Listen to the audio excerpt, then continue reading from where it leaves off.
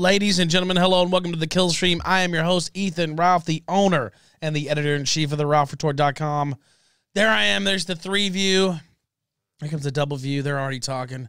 You can't hear him just yet. There's logo. Let me switch over. So usually we have the special layout with the debate and me in the middle, but there's four people, so I didn't really think that would, I didn't know if that would work right. So we're going to switch between the three view and the double view here. All right, now let me unmute the tab. Logo's coughing like I just was a minute ago right before we came on air. All right, now. Corona, I'm not sure, though. All right, now we can hear you. Hopefully it's not Corona.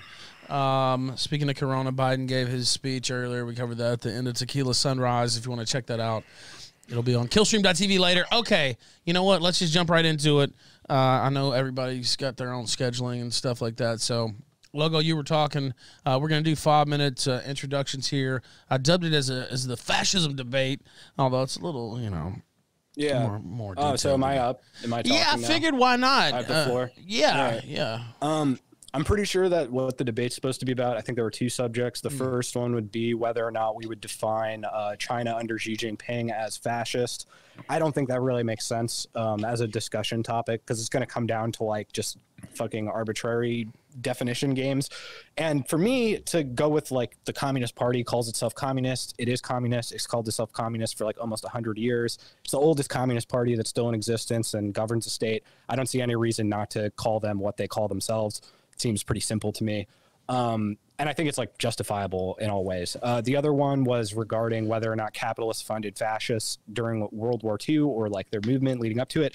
I think capitalists personally funded pretty much all sides because capitalists tend to like to hedge their bets. So they invest in pretty much everything. You know, I mean, this is something Donald Trump would say, right? Where he's like, if you're a capitalist, you fund all political parties because you're going to need all of them at some point. So I don't really see that also as like that interesting of a debate, considering like the communists were also funded by some capitalists at some times, and it all goes down to minutia. So I'm more interested in having a discussion with these guys because I think that we have similar ways of looking at things in some respects, but we have some other disagreements, which we'll probably get into. I think we could have a productive discussion.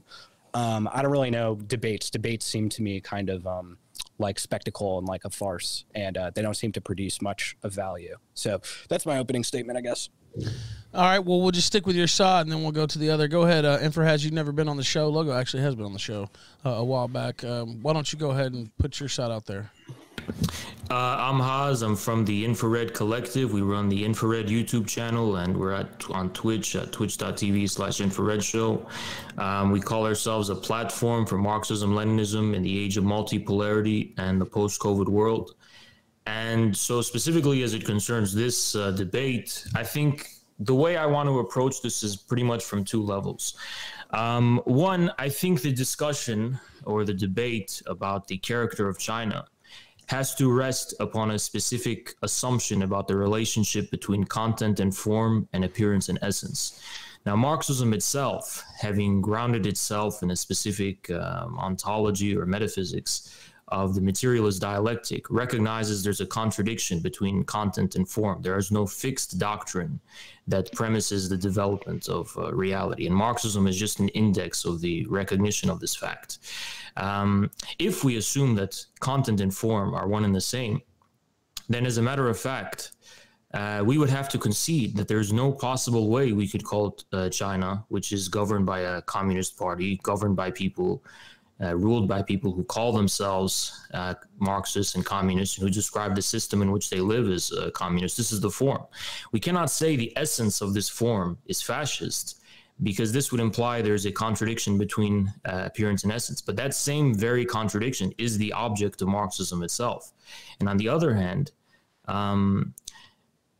if we are also not permitted to describe fascism beyond what fascist intellectuals have described of their own theory and ideas and so-called doctrine, then it doesn't make sense that we would assume there's a deeper essence to Chinese Marxism beyond what's already on the surface. So I detect a contradiction in these two facets of the debate between whether fascism was in fact liberalism in crisis and in an emergency mode, which obviously contradicts what fascist intellectuals themselves said about it. And on the other hand, the question of whether China is fascist, despite Chinese Marxists and intellectuals never describing, well, the overwhelming majority of Chinese intellectuals at least, never describing their own system and their own country as fascist. So to me, I think the debate will have to revolve around developing and addressing this specific contradiction between form and content. All right, Mr. Woods, Keith Woods, go ahead. Can you hear me, sir? Yeah, sorry, I was muted. Yeah, I'm not sure about that line of argument. I'm interested to hear where Haz goes with that, but I think we can look at the history of fascism. We can look at what fascist theorists believed and how they governed, and we can single out fascism as a class of developmental nationalism with specific characteristics. And I think when we look at China, I don't think it's good enough to say that the CCP still identifies as communist, that they still consider themselves to be carrying on a lineage that includes Marx and Lenin and Mao and so on. I mean, the United States claims to be the ultimate bastion of freedom and liberty, but I don't think anyone here is going to agree with that exactly. I think it's important in terms of where we're going. I mean, everyone on this, I think we have large agreements in terms of the direction of things. I mean, I saw Haz the other day was kind of defending a kind of national populist position that I wouldn't really disagree with so much. But I think the Marxist baggage kind of hinders things. And I don't think it's a good model to explain China's success or to map onto other countries that are attempting to kind of navigate this sort of post-colonial direction that I think Haz thinks we're going in. As far as fascists being funded by capitalists, I mean, you can say, yeah, every side is funded by capitalists, but the historical record is quite clear on this. I mean, there's some books that amount to conspiracy theories like Conjuring Hitler that try and piece together stuff that isn't there. But if you look at the really respected historians on this, like Henry Ashby Turner, there's wide-ranging agreement that the fascist movements were largely funded by small business owners, the unemployed, people in rural areas. There was no real big business support to speak of. There was a couple of industrialists that briefly supported Hitler. We can get into that later. One of them was later put in Dachau concentration camp. And really, I think they're going to repeat a lot of Marxist mythology about fascism that came out of the communist Comintern in the 20s and 30s, where communists were rushing to explain what was going on with their preconceived notions, but most of these theories didn't look at empirical facts at all. So yeah, I'll pass it over to Joel. Go ahead, Joel. Joel Davis, by the way, first time on the show as well. Go ahead, sir. Yeah, so from what I said before about, we can't tell Marxists what Marxism is, because if we say that, Marxists can't tell fascists what fascism is, I feel like this is BS. Like this is the truth. And that's just ideological nonsense. Like the truth is the truth. Someone's got to be right. I mean, maybe both are wrong, but we can't both be right because they're totally incompatible positions. So that's why this needs to be a debate. Anyway, so I think there's probably no notion more integral to Marxist thought than the assertion that, material historical analysis is kind of integral to theorizing the political, right? So like for Marx, this means that the mode of production by which humanity generates the means of its own survival is the basis of all social and political structure. And I think this is correct, like when stated like this. But I think Marxism's fundamental flaw is its reduction of the production of the means of life to its economic aspect. And as a consequence, it reduces the social and the political to the economic. And I think if you reject this reduction, you have to kind of reject the Marxist theoretical reduction of the state to the role of a mere enforcer of class domination in response to antagonism between economic classes. And this ruptures like the entire theory of Marxism. You can't patch it together once you make that call. So it's a big question. The concrete material historical reality of politics and economics, yes, obviously economics plays a role, but it also takes place within geography, and the institutional capacity of political orders to secure themselves against internal and external enemies is an organizational question which transcends mere economic factors and is also material historical. And these conditions forced both the Bolsheviks and the CCP to take actions which violated, in my view, their Marxist-Leninist ideological priors, and we can get into that a bit later. But when we look at like the Russian and Chinese revolutions themselves, we can see in both cases that the revolutions only occurred because they seized opportunities that were induced by politically destabilizing conflicts between dominant economic and political classes. In both cases, you have the landed gentry and the monarchies respectively. And this conflict was both cases a result of not of economic antagonism, but the geopolitical pressure that inducing a kind of political antagonism between organizational requirements of the state's internal and external security impacting the interests of the dominant economic class. And this provoked the gentry in both cases to support challenging and deposing the Romanov and Manchu dynasties respectively. And this in turn created power vacuums, which the Bolsheviks and CCP respectively capitalized upon. Now, class obviously played a role in these revolutions. There's obviously, like, I'm not negating class completely, but they are complex historical events that are irreducible to the mere economic dynamics of class. And we see direct evidence for this with states like Japan or Prussia, which transitioned from feudalism to industrial capitalism without, you know, requisite social revolutions, nuking their monarchies and communist parties taking over. So there's contingency in history that needs to be explained. And I bring all this up because the first point of my argument is that China might be ideologically Marxist, but it's not materially historically Marxist, I would argue. And in fact, nothing is, because Marxism fails to accurately theorize material history. And the assertion that it is Marxist is pure abstraction, pure ideology. It has no relation to concrete reality. And that kind of betrays the Marxist project fundamentally, you know. And the material historical reality of the contemporary Chinese state, however, I think bears far closer resemblance to fascism or National Socialism. And this is precisely because both these ideologies rejected Marxism's economic reductionism in favor of a geopolitical conception of the state's responsibilities, which justify the very state-led, pragmatic, developmentalist economic model that we see in contemporary China, as well as the CCP's promotion of nationalist socialism with Chinese characteristics. Now, China is so successful, in my view, precisely because Marx was wrong about the state. States aren't reducible to class antagonism, and this is why states like China and Hitler's Germany could subordinate the economic sphere to a national idea and politically administer collaboration between economic classes. And we see this contradiction of Marx expressed in contemporary CCP ideology with doctrines like the Three Represents, which is an emulation of Mussolini's heretical rejection of the Marxist doctrine of class struggle. And so when Marxists proclaim that, you know, China isn't real Marxism, I think they're right, because there is no real Marxism in practice. It's simply impossible to practice a theory which is so fundamentally flawed. But real National Socialism has been tried, and it's the most effective political system modernity has ever produced. And this is why the CCP are the most successful government on the planet right now, in my view. So yeah, I'll start with that. All right, now I'm going to let you guys just get right into it. Now, one of the features of the Killstream debates is the questioning of each other, and especially on a topic like this, not my forte necessarily, although I know a little bit about it a little bit. But you guys were already into this subject, basically arguing amongst yourselves. I brought it to the Killstream, so I see no reason to kind of stop that. And I'll just go ahead and start with Keith. If you have any like debate points you want to start with here, or like critiques of the other side's position that you would like to like kind of begin the program with, or Joel, y'all side, you know, it's kind of a tag team affair. Well, I'd just start with maybe getting some agreement on definitions, and I guess I'd ask Infrared or Logo what their definition of socialism is, because I think this is going to come up a lot later on when they try to say that fascism was a form of capitalism. Well, the way I see it is there isn't a country in the world that isn't socialist right now. Like, socialism sort of like a word like democracy, where pretty much every single, well, I don't know, are there any states that don't justify themselves on a democratic line of some sort at this point? I think socialism was like the result of, like, fundamentally it was like a global revolution that happened at the end of the 19th century. And I think, like, you know, America's been a socialist country for just as long as everywhere else. So I think that socialism is just like the state of things as they are now. I think we actually, the Infrared Collective, we produced a number of videos on the question of the essence of socialism.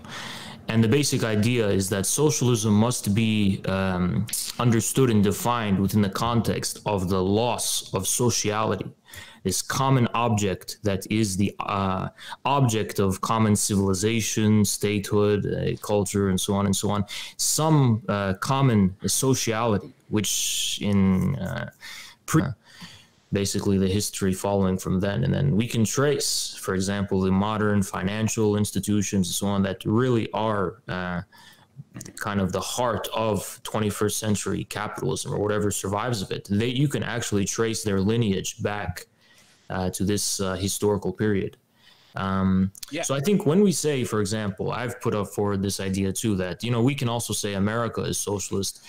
One has to think dialectically. We're not necessarily saying that capitalism has completely been eliminated and capitalism is gone, but that capitalism has kind of reduced its real basis to the kind of vestigial, institutional, and superstructural form of already essentially socialistic mode of production.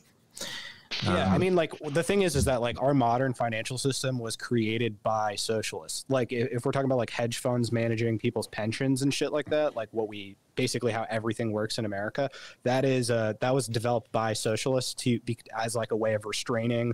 Like, capitalists were basically like, they were like destroying people's pension funds and things like this. This was causing like major economic crashes and shit throughout the 20th century. So like the development of like the Bretton Woods system and all that stuff, this is all done by people who called themselves socialists. I mean, Carnegie, yeah, sure, but I mean, these guys all called themselves socialists. So like, yeah, sure, but I mean, there is some sense, socialism. there is some sense in which we can say China is socialist in a way that the US isn't, and the US is a capitalist country. I mean, I think, agree. Yeah. Yeah, and I've heard a definition from Has sure. before that I'd agree with, where I think Has said that socialism is the mode of production directed toward a social end. That's maybe a little bit ambiguous, but I think we can agree that. It still seems so tautological to me, though. It's like, Yeah, socialism is so. Yeah, like, what do you mean? Like, it's like the definition is so broad, it's like meaningless. Well, the thing is that I think that like the use of a definition, right, is like how much it brings like coherence or clarity to the world. So when I say something like every state in the world right now is socialist, I think that does actually like transfer some meaningful information, and it does lay a groundwork for how we understand to be clear, because communism would be the overcoming of socialism. Here's the thing, right? I have made many arguments before about the limitations of definitions and the Anglo box and so on. So I have made a simple definition of socialism. If you're not satisfied with the definition, just ask for clarification and I can elaborate. I'm kind of interested in, do you consider China to be communist, or is it like, because I mean, from what I can tell, like the CCP seems to say, well, no, we're a socialist country. We're on our way to communism. It might take 100 years. And like, how would you define communism? Like, how do we know when it's here? Because do you take Marx's definition, or do you disagree with Marx? I can answer this question. So there's two senses of the word communism that are used by communist parties. One is a society that has already been set, as Marx put it, on its basis of a communistic mode of production. A society so thoroughly transformed by the process of communism that it is it is a mode of production entirely distinct from the old one. It doesn't have the kind of birthmarks of the old mode of production, so to speak. And then in the other sense is communism as a world historical force, which is actually how Marx described it. Marx said, by communism, we do not mean an ideal with society will have to conform itself to, but the real movement which sublates the present state of things. So in the sense of that Marx put it as the real movement, yes, China is communist, but in the sense of how Chinese Marxists conceive of, the different stages of socialism and a communist mode of production, a society so thoroughly transformed by this process that, for example, money has become eliminated. The kind of principle of from each according to their ability to each according to their need prevails. Superabundance, the advanced development of the forces of production to the point of the complete elimination of want and so on and so on. That is it's like Star Trek. I really hate that example. I think because what I don't get, because like from reading Marx, he seems it's like obviously Marx develops his thought a lot throughout his career, but early on he has this concept of species being, this idea that like within us we have this natural proclivity to do whatever the fuck we want. I want to play guitar. I want to go build a house. I want to fish. I want to read a book. And then capitalism forces us to do some like repetitive process, like if we're like some proletarian, it's like proletarian in a factory. To clarify, this alienates us from our kind of inherent, our inherent nature to kind of actualize ourselves in the world. And the goal of communism would be ultimately this kind of almost like utopic notion, it seems like, of self-actualization. It's what you get from Marx's early writing, at least, when he's talking about his critique of alienation. There's just really quick, two important things I want to clarify. Actually, it's Marx's humanism, species being, that we derive the unique Marxist view of socialism. So when we say mode of production for social ends, these social ends are the determinate form of humanity so far as the socialistic country or society is concerned. It's the specific type of human being whose needs and wants must be addressed at some kind of collective level, whose baseline standard of living and dignity and sense of ownership and stake in the economy and so on. And then the second thing regarding this, what you're talking about is Marx's description of the division of labor. So Marx's point is not that as human beings we have the proclivity to be whimsical about the different things we do, that as if like our different mode of activity in life is not rational. It's just completely based on arbitrary individual whim. And then from this misinterpretation, you get tendencies like Falk, fully automated luxury communism. Communism means no one works, we just do what we want and so on.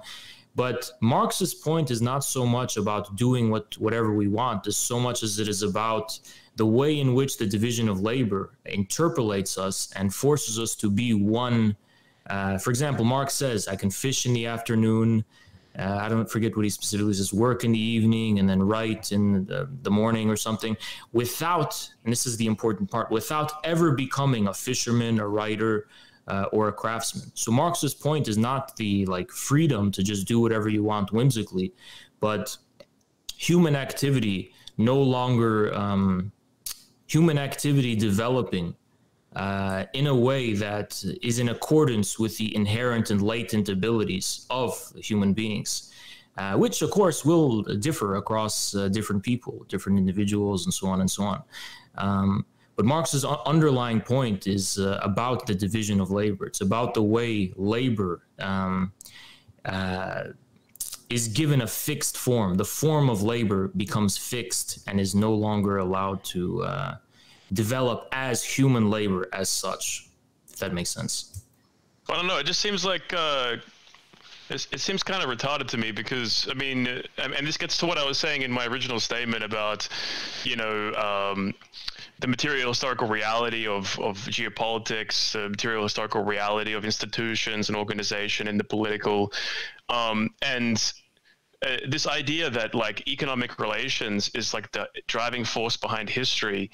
It just seems like a BS to me. If you take the example of the Soviet Union, and you look at the Russian Revolution, you look at Lenin in State and Revolution. He's talking about we're going to abolish bureaucratized militaries. We're going to have this. The workers are going to run the factories. They're going to have their own arms. We're not going to. And then but then the reality check. And I think Lenin believes this. Chomsky says Lenin's bullshitting to get in power, and then he really had this nefarious plan. I think he actually believed this stuff. Well, when they actually take power, then the cold hard reality of what it means to run a state actually comes upon them. And then when this happens, they have to go to what they called war communism, so to speak, where, okay, we've got to bureaucratize everything, create this giant red army with millions and millions of people, some of which they literally forced peasants into the army to fight the counter-revolution. And then, then after they win they put down the counter-revolution, they go, okay, we can take the boot off the neck a little bit of the peasants and the working class now, and we can have, the new economic policy or whatever, and things start kind of normalizing. Lenin dies, Stalin comes to power, and they go, well, wait a second, we got our ass handed to us in the First World War. If we don't sort our shit out, the next time we go to war with we should rein it in a little bit, because this is going in many, many different branches. No, just let me finish my point, because I'm going to land, and then I want to hear what you're going to say. So Stalin comes to power, and he's faced with a choice. That's an incredibly difficult choice, which is, I can either abuse the fuck out of my population, but maybe when we go to war with Germany or Japan or whatever, we win. Or I can not abuse my population, and then when we go to war, we can get our ass handed to us. And Stalin takes the decision, and I don't envy Stalin. He takes the decision, okay, I'm going to abuse the fuck out of my population. I'm going to go collectivize the peasants' farms. I'm going to force them into brutal working conditions. I'm going to militarize the production, and then we're going to do this crazy industrialization process. And you know what? It worked. They fucking beat the Nazis, right? But the cost, how many people went to gulags? How many people got shot? Like millions of people died in order to sacrifice to get that done. And this, to me, is reality. This fanciful BS in Marx about communism, this is just nonsense. And when you say that China is communist, I don't see it. I see China as a very competent state. But I don't. Yeah, the issue here though is that we have made a lot of particular concrete assumptions on the basis of a very, very broad and I may say very reckless kind of view of the history you just described. So point by point, I'll try to just address what you said based on what I remembered. The first thing I remember you saying before you said the thing about war communism, what did you say first initially? That you think it's I was talking about Lenin's State and Revolution. Where okay. So that's where you began. Yeah. Lenin's State and Revolution may have the actual folding of history may have, I guess, made his expectations more realistic, but the way you've described it is just blatantly not true. So the expectation of very intellectuals and artistic classes and cultural classes that, oh yes, we're going to have the revolution, we're going to be very generous about abolishing higher. Well, I think most Bolsheviks at the time would consider this a kind of ultra left deviation. It's kind of a dizziness of the success of the revolution. The fact of the matter is that the Bolsheviks, I mean, you have to understand the people you're talking about. These were hardened people who understood the cold, sobering realities of life more than anyone else at their time. They were in Siberian camps. They were professional revolutionaries. So these are not soft snowflakes who are just, faced with harsh, cruel realities. People, the leading Bolsheviks, people like Lenin, always understood these realities to be harsh from the very beginning. So war communism was not some drastic. Lenin understood that the proletarian dictatorship was the dictatorship of one class against another. This is before he seized power. They had no delusional expectations that they were going to seize power and immediately create a nice communist society. And I think you've misinterpreted the meaning of Marx's words here. You've made a lot of assumptions about, like the process Marx is describing to arrive at this fund that would arrive, not to. It's a very important distinction, that would arrive. I don't think I'm misunderstanding anything. I mean, you haven't explained to me how. Well, you haven't responded. You haven't responded to my critique of economic reductionism, for one. Okay, that was the first thing you said. I'll get there. I just want to talk again about the Stalin thing you mentioned. You said Stalin was going to treat his own population like shit. Although the collectivization resulted in a catastrophic famine, as all forms of the modernization of agriculture across the entire history of humanity have, and compared to those, the ones that happened in Europe and the human costs of European modernization, all of the deaths combined of China and the Soviet Union are extremely modest, and in terms of their brutality and violence and so on and so on.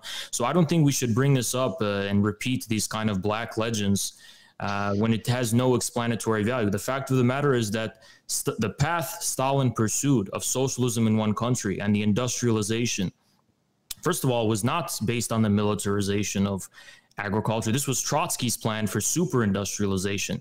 Stalin's plan it wasn't his specific plan, but the promotion of the collective farm as a model for the industrialization of the economy so that agriculture can finally support the industrialization of the Soviet Union. This was not the militarization. The collective farms had a good degree of autonomy compared to the top-down state sovkhozes and the institutions that were directly controlled by the state. So this is just patently not true. Now, the question of economic reductionism is also a misunderstanding. You are assuming that Marxism is a kind of metaphysics in which we explain the world before us in terms of some kind of absolute essence. And you think that this essence is the economic relations. But the significance of economic relations as it concerns Marx and Engels is not as some kind of fundamental substance of all reality. but as the deeper essence, in a sense of an essence that is not already superimposed with a specific form. So to be clear by what that means, Marx and Engels acknowledge all of the spiritual, geopolitical, political, and so on realities.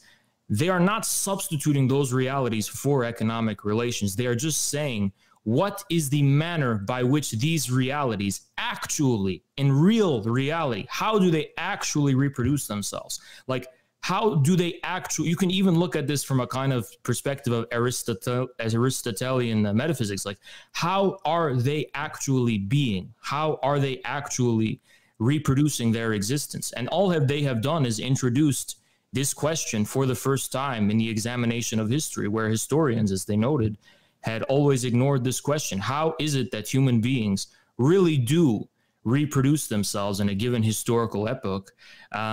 We should, and they're saying we're not going to just reduce this to the ideas and the things that they have and the ways that they're conceptualizing and conceiving this. So this is not a form of economic reductionism whatsoever, because it's just a question of how are they actually reproducing themselves, not what necessarily causes. The question of causation is latent with the baggage of Anglo-Saxon metaphysics from the 17th century, which is about cause and effect, some kind of deeper primordial cause or kind of Spinozan substance from which all reality is just the result of, the kind of first cause. That's not, it has nothing to do with the dialectical materialism of Marx and Engels, or Lenin, Stalin, and Mao, for that matter. And if we understand their fundamental ontology, their fundamental philosophical basis of Marxism, it becomes very clear that from Marx to Engels to Lenin to Stalin to Mao to Deng and to Xi, there is a very clear and consistent continuity. It's just not a continuity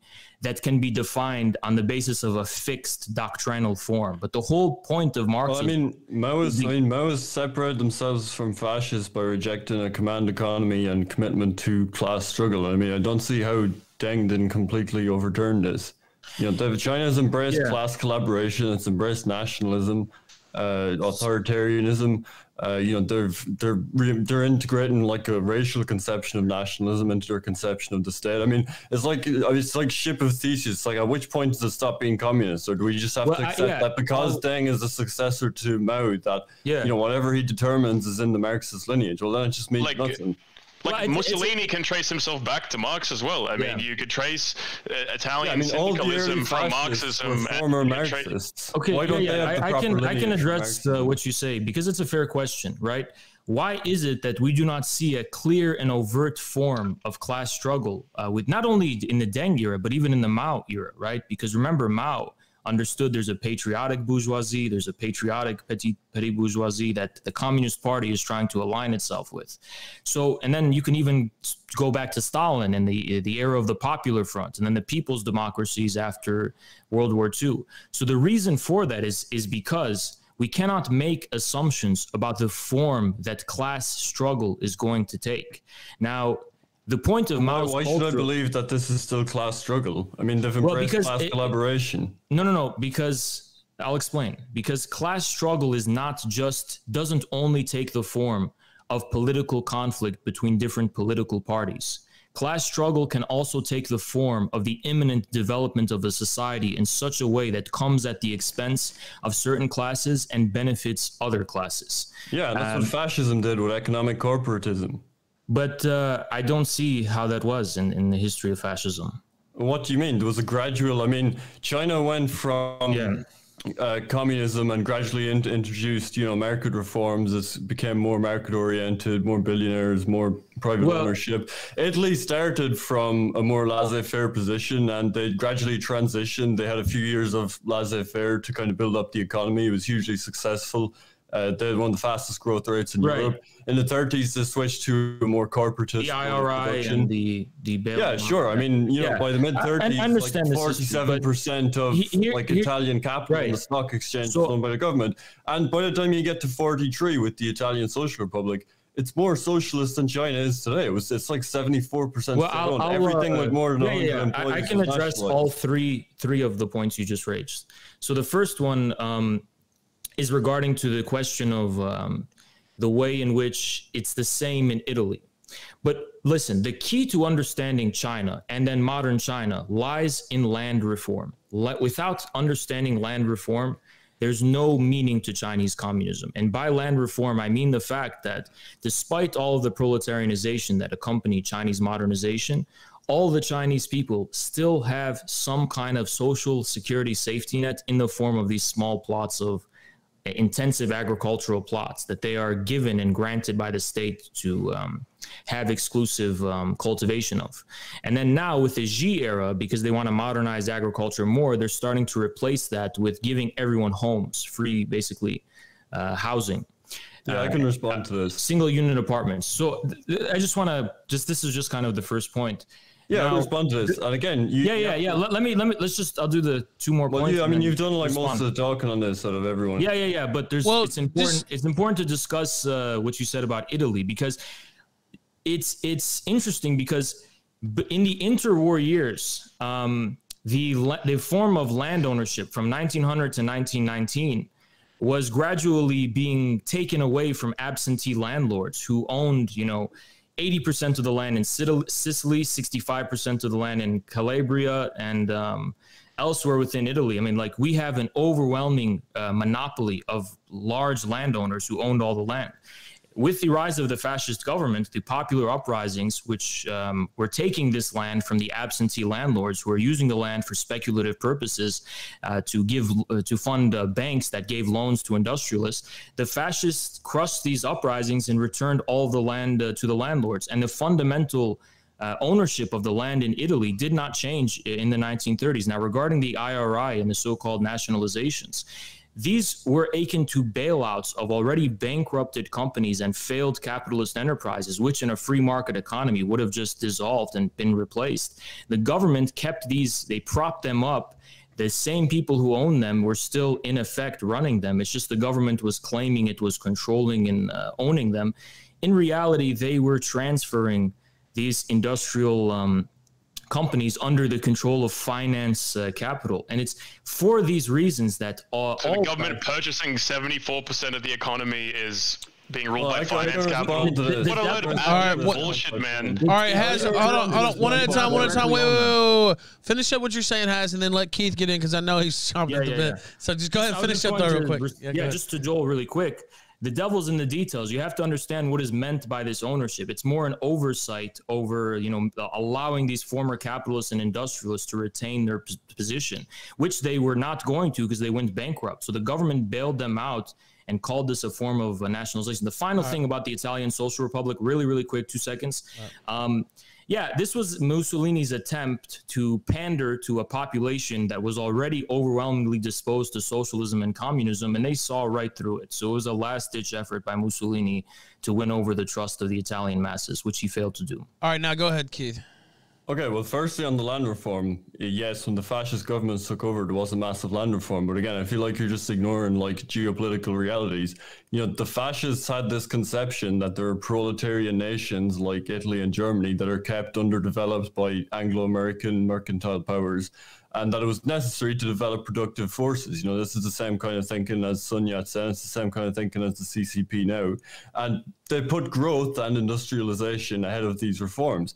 Mussolini did embrace a kind of qualified laissez-faire when he first came to power, specifically to develop productive forces, and it was successful. But it's not true that there was no land reform.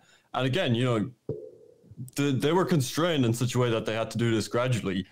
In terms of the nationalization in the 1930s, it's not true that the governance structure didn't change. These companies that were nationalized, they introduced a corporatist governance structure. Labor and capital got equal representation on boards that ran these companies. And when you get into the 40s, there actually is massive land reform. They instituted a bill which is similar to the one you were talking about in China, where uncultivated land and absentee landlords, this land was seized and it was actually dispersed among cooperatives and local farmers. So, I mean, this idea that, well, it was just to placate people at that point. Well, you can say that, but Mussolini considered the Italian Social Republic the true essence of fascism, and he lamented that during his time in power, he'd been held back by conservatives. He had a king that constrained him. I mean, the first fascist government was a coalition government. There was liberals in there. There was leftists. So if you're going to say that, well, the early period where they embraced laissez-faire temporarily to develop productive forces, and they were in coalition with liberals, and he was constrained by the king. That's the true fascism. But then when he had like complete total rule in the 40s and he starts nationalizing, he starts doing land reform, he introduces radical social welfare bills that control 74% of the economy. Well, that's fake fascism because he's just trying to placate people.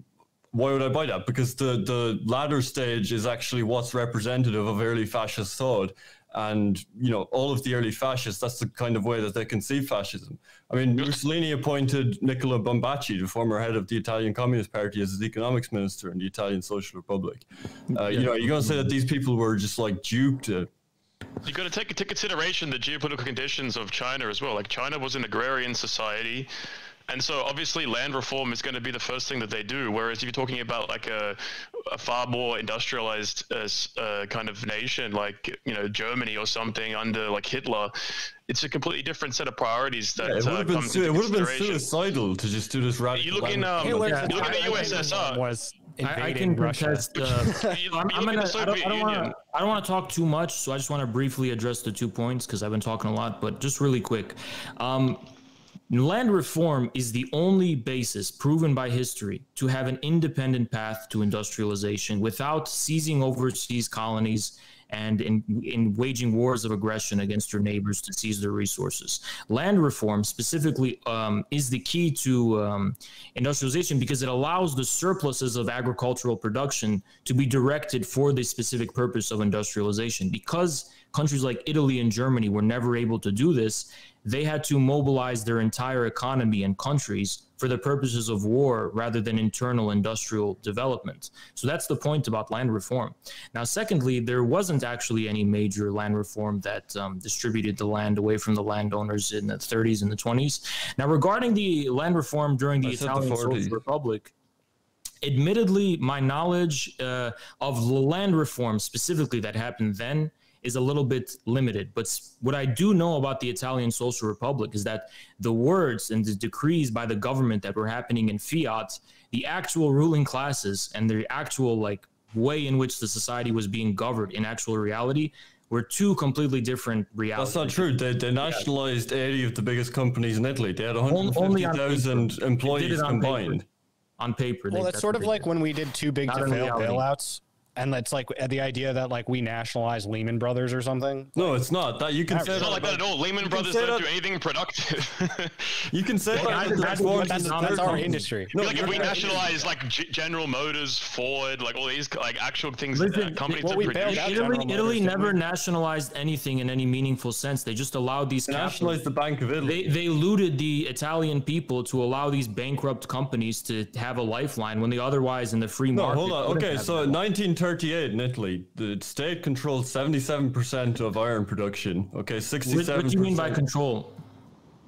It was controlled by the IRI.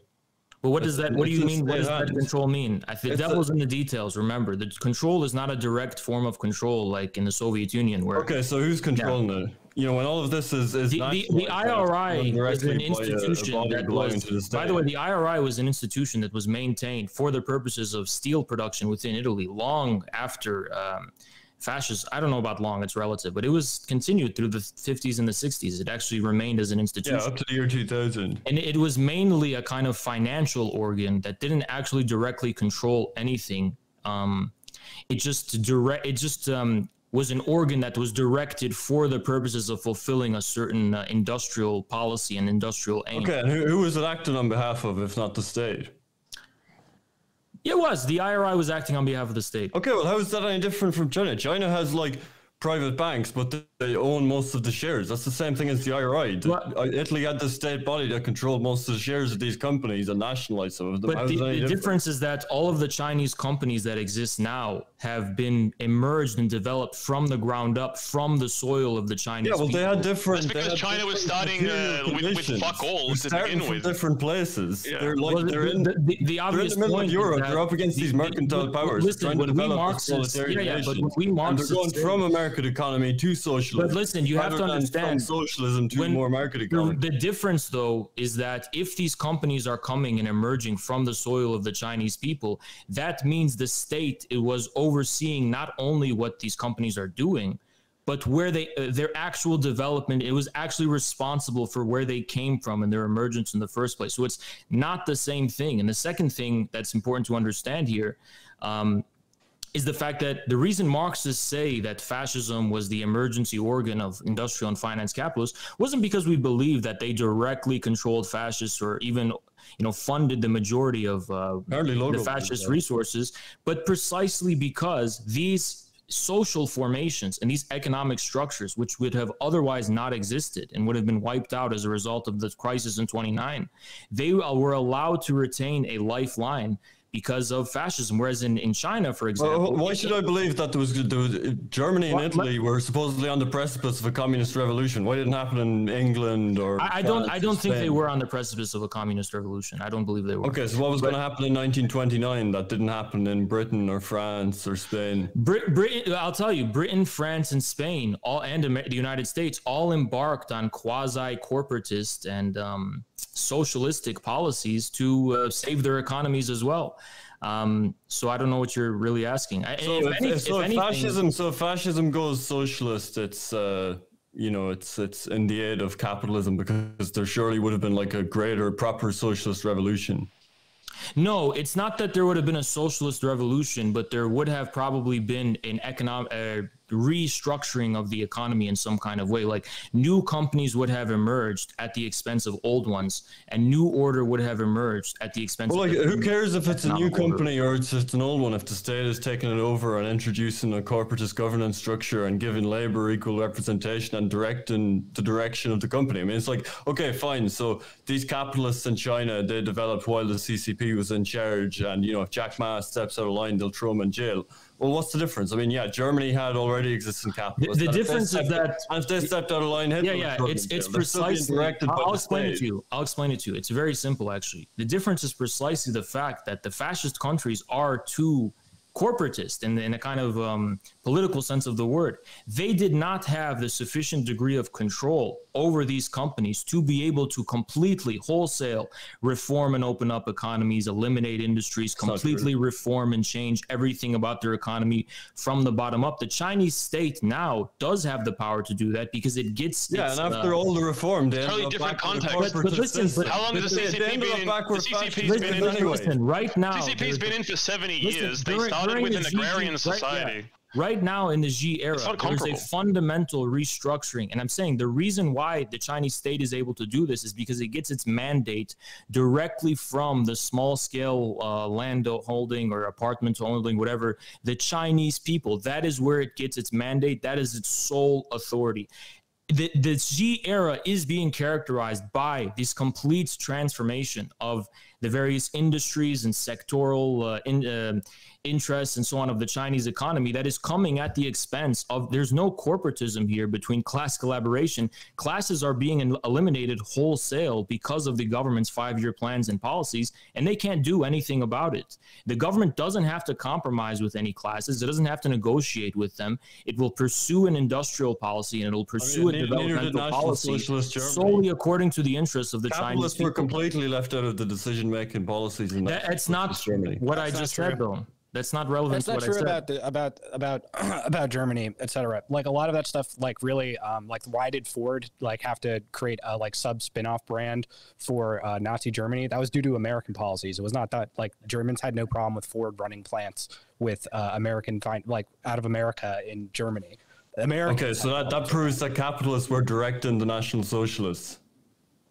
I'm saying that they didn't have a problem with it. I'm saying that the change was not determined from within their society. It was determined within ours. So let's see, which country has more Wall Street dollars in it? National Socialist Germany or fucking China? I think China by like billions and billions and billions. Well, the reason for that 70% of the Chinese economy is privatized at this point. It's like in terms of like it actually has like capitalists. Exports are private. What do you mean by private though? That there's someone called a capitalist who invests in the company and gets surplus value, like in response for their investment. You know, I don't even. Aren't you fucking Marxist? Yeah, but that doesn't even really describe capitalist countries anymore. So it's really not true. What do you mean it's not true? Are you telling me that aren't people called investors in China who invest in stock in China that make money off that stock?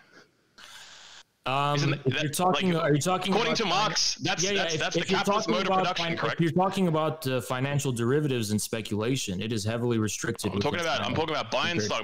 I'm buying stock, buying trading stock. I think for individuals, it's actually restricted within China. You can't just speculate on the stock market. Yeah, it's like an institutional thing. You have to basically, that's like your job. It's like that's your job in the state. Is like you the can't just do that capitalist. freely. So I don't know what is that. Yeah, but okay, so you can't do it freely. So they basically protect a certain class of capitalists and only let them do it. They're state servants. No, there's literally like okay, yeah. Man, I'd love to be a billionaire state servant. Yeah, that's good, right? But it comes with a trade-off, right? It comes with a trade-off because your billions, all of that money. If you're Jack Ma, you don't have you don't control that a capitalist has in America. So let me explain it to you. I'm still taking the billion. Let's say you're a billionaire within China, right? Billionaires How does that not apply to Germany? Let's say you're a billionaire within China, right? Billionaire is going to be your net worth. It's going to be your total holdings. In China, you are not free to just liquidate that wealth and do what you want with it. It's your wealth is being controlled. Sure, you got a fucking nice car, nice house, sexy wife. Yeah, you're living well. Okay. Listen, what's wrong with civil servants doing Marx? I'm not the fucking communist in this conversation. I got no problem with it. Joel, I'm a communist. I'm saying Italy had a reform that foreigners couldn't buy stocks in Italian companies. That's fine, but let's go back to Marx here. And Marx's critique of the Gotha program, what you're describing is inequality. Some people have nice cars and nice houses, and some people don't. I don't get how. No, what I'm describing is the capitalist mode of production. That's what I'm describing. No, you're describing the cultural phenomena of inequality. But Marx himself is there surplus value or not? But Marx, we can talk about surplus value later, but Marx himself described within the critique of the Gotha program that in a socialist society, inequality will still prevail. And Lenin described the same thing because you will be compensated on the basis of your work, right? According to your work, but people have different degrees of being able to do different kinds of work because of contingencies. So that's how Chinese Marxists will explain it. Some people, for contingent reasons, it's almost like an American capitalist talking point you hear. Like they worked harder, and they got more money, right? It's different from just being a capitalist per se, because a capitalist presupposes the institution of private property first and then the profits later. It's not based on your labor. So yeah, I understand that it's technocratically it's very administered. difficult. I would argue that it's colloquially. All of this applies to National Socialist Germany. I mean, they brought in a wage leveling law that restructured wages so that it was based on the effort of the worker rather than anything else. Changed 97% of wages. That's for wages, though. That's not for the industrial capitalist and financial capitalist class that was still. It is, yeah. Germany's economy. Yeah, they lowered their wages. They literally nationalized the whole like so much of the banking system. They're not getting paid. They're not getting paid wages. They're not a wage earning class primarily. They're a class that earns their money through profit. These Chinese billionaires are not a wage earning class either. I didn't say they were. Yeah, well, exactly. So what's the fucking difference? Well, the point he brought up wasn't specifically relevant because the underlying point I'm trying to say here is that there's no corporatism. There's no negotiating with any segment of the CCP does not share power with any class or segment of Chinese society. It is solely accountable to the Chinese people. Now, what is their let me ask a question. Authoritarian workers' vanguard. I mean, that's fascism. I'm going to ask a question it's the reason why it's a proletarian dictatorship is because the proletariat is only meaningful within this wider context of the people as a whole. The proletariat, the reason why it's a proletarian dictatorship is because the proletariat is the class that emerged, that was uprooted from its means of subsistence and its means of production. And the proletarian dictatorship is specifically attuned to allowing the Chinese people to endure revolutions in the forces of production, which will inevitably uproot them from their original means of production. The small-holding agriculture is being uprooted, and Xi is responding to that. Instead of throwing these people on the street and leaving them with nothing, like in a capitalist society, they're getting free. All right, let me ask you a question. Let me ask you a question. I'm going to let you talk some more. I'm asking you a question, so you'll still get to talk. Now, you mentioned earlier that there is a continuity between going all the way back to Marx to Xi, the guy you just mentioned.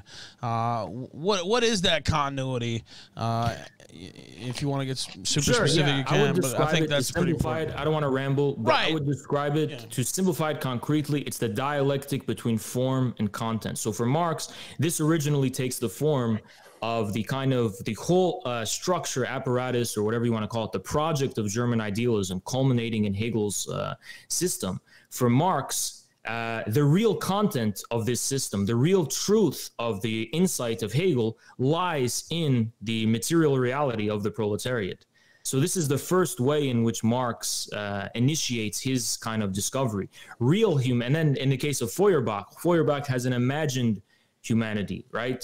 He's a humanist, but his human is idealized. Marx says, no, this is humanity is no idle abstraction of the imagination. Humanity is the real and determinate humanity, specifically as it takes the form of the proletariat. Then Lenin comes, and Lenin is dealing with the institution of European social democracy, and he's trying to bring this into Russia. So, and Lenin discovers that the real essence of this institution, of the party form, cannot actually be found in the ready-made forms legislated by the party itself, but must be, you must delve deeper and deeper into the ground, into the soil of the Russian peasantry, right? So it's this. And then you can keep going with Stalin. Stalin doesn't actually call himself an innovator of Marxism. He just says he's the most faithful servant of Lenin. And Stalin's collectivization and his wager upon the Russian middle peasants is an extension of Lenin's fundamental discovery. And then Mao continues this by almost eliminating the significance of the industrial proletariat altogether and recognizing that the fundamental class differentiations are to be found in the Chinese people, specifically the Chinese peasant more generally. So then Mao is this more kind of populist contribution. Then with Deng Xiaoping is the final nail in the coffin to the Soviet the legacy of the Soviet-inspired system of central planning, which actually Mao was always in tension with and contradicting from the very beginning. Sorry, there's kind of an echo. So with Deng Xiaoping's reform and opening up, the real innovation and insight of Maoism, which is striving away from this kind of top-down, centralized or overly centralized kind of institutionalized bureaucratic Soviet system where everything is just planned, to a system that actually develops socialism from the soil of the Chinese people themselves. And now with the Xi era, after the development of the forces of production, we are now opening into a new era of an authentic communist morality. So the question remains, now that we have developed the forces of production, what is the aesthetic, cultural, so on and so on? What values will define the orientation of the development of the forces of production? And this kind of spiritual orientation is what defines the Xi era. So that's just so like ironic to me because you know, like, as you guys are like, you love Hegel and you love Marx, and it's just the way you describe that, it's almost like I'm listening to Giovanni Gentile or some shit, you know, because you know, with Hegel, you know, you got this move from the concrete subject to the abstract object. And then Marx flips that on his head with his materialism, right? You know, you have the concrete object, you move to the kind of abstract subject to the concrete. Yeah, and so that's, you know, but Hegel in the philosophy of right. I mean, I don't like Hegel's metaphysics that much, but the philosophy of right I find profound, where you have this kind of distinction between this like classical distinction that goes all the way back to ancient Greek philosophy, like in Western political thought, really, between this polarity between anarchy and tyranny. You know, on the one hand, you have this notion of like, you know, the free conscience, the self-actualization of the individual. But if you just kind of, you know, what's the dude's name? Max Stirner is like, you know, just going all in on that. You just become just. Or the other direction is you have this notion of like, you know, the collective good, the legal and moral principles of the political. But if you completely negate like the individual's role, then you're a tyrant. You know, Hegel says, okay, we've got to find some kind of sublation of this dichotomy. We've got to kind of synthesize these things together, and so it becomes the kind of voluntary identification with, you know, of the individual with the collective good. Now, Hegel is a libtard, so he has this like, he has this kind of defense of Enlightenment liberalism. He's a little a Republican. Bit. He's not. Yeah, he's a Republican. Whatever. All the time. The point is this notion of like this notion of the identification as would have been understood in Hegel's day is within this bourgeois liberal context. Whereas when you get to the 20th century, obviously we live in mass society, the effects of mass production. There's a completely different kind of conception of civil society at this point. We don't have this kind of elite bourgeois civil discourse. Now we have like this mass-produced kind of inundation of ideological kind of imposition by this kind of mass media system. And this is the context out of which fascism, communism and, progressivism, they all kind of rise in this early 20th century, and so-called mass democracy. And in this context, Gentile comes along as a respecter of Marx and Hegel, and he says, okay, so in order to like achieve this synthesis between, the individual and the collective, there needs to be an identification with a kind of spiritual mission of the state. And you can see, Mussolini talk about that the conception of the state ultimately is religious in fascism, that there is a kind of, and this is not done in a way that just completely negates Marx either, but it's this kind of synthesis of the idea that the subject is not just an individual unto himself as in the kind of classical Enlightenment conception, but instead the subject kind of actively constructs himself in his self-actualization within within like his relation to the spiritual idea of the state. Now, this is why I can kind of respect the Chinese, in a profound way, because you can see that there's this kind of authenticity that they're trying to strive towards of which is why I also respect the cessation of this kind of class struggle nonsense and this striving toward this concept of, the national idea as ultimately the kind of basis for its legitimacy. But like, to me, there's so much, I don't understand how you guys can just sit there and not see like there's a massive amount of convergence between what was going on in Italy with these fascist intellectuals in the early 20th century and the development in Chinese thought the last few decades. Yeah, you can say, there's little subtle differences. Way things could have gone. Things could have gone differently, but the thing is, right, is like in actual material history, like who did the fascists like decide that their ally was? Did they decide to ally with the Soviet Union and the forces of communism? Because if they had, they probably would have been able to. I think I can actually the Anglo-Atlantic world. Yeah, but and also this is where geopolitics comes in, though, because Germany. It's not about ideology here. Germany was not in the same position that China was in. Like we all talk about land reform and how like when Mao first comes to power, the Soviets send over. This is what we did with Stalin. You guys should try this. Command economy. They tried for a bit and go, this is fucked. We're not doing this. Yeah, I can because the Chinese didn't have to do it because they weren't in the same geopolitical stress that the Russians were in, and also the Germans. The Germans knew if we don't. The kind of Lebensraum kind of concept in National Socialist ideology, that's a geopolitical concept that predates National Socialist ideology by decades.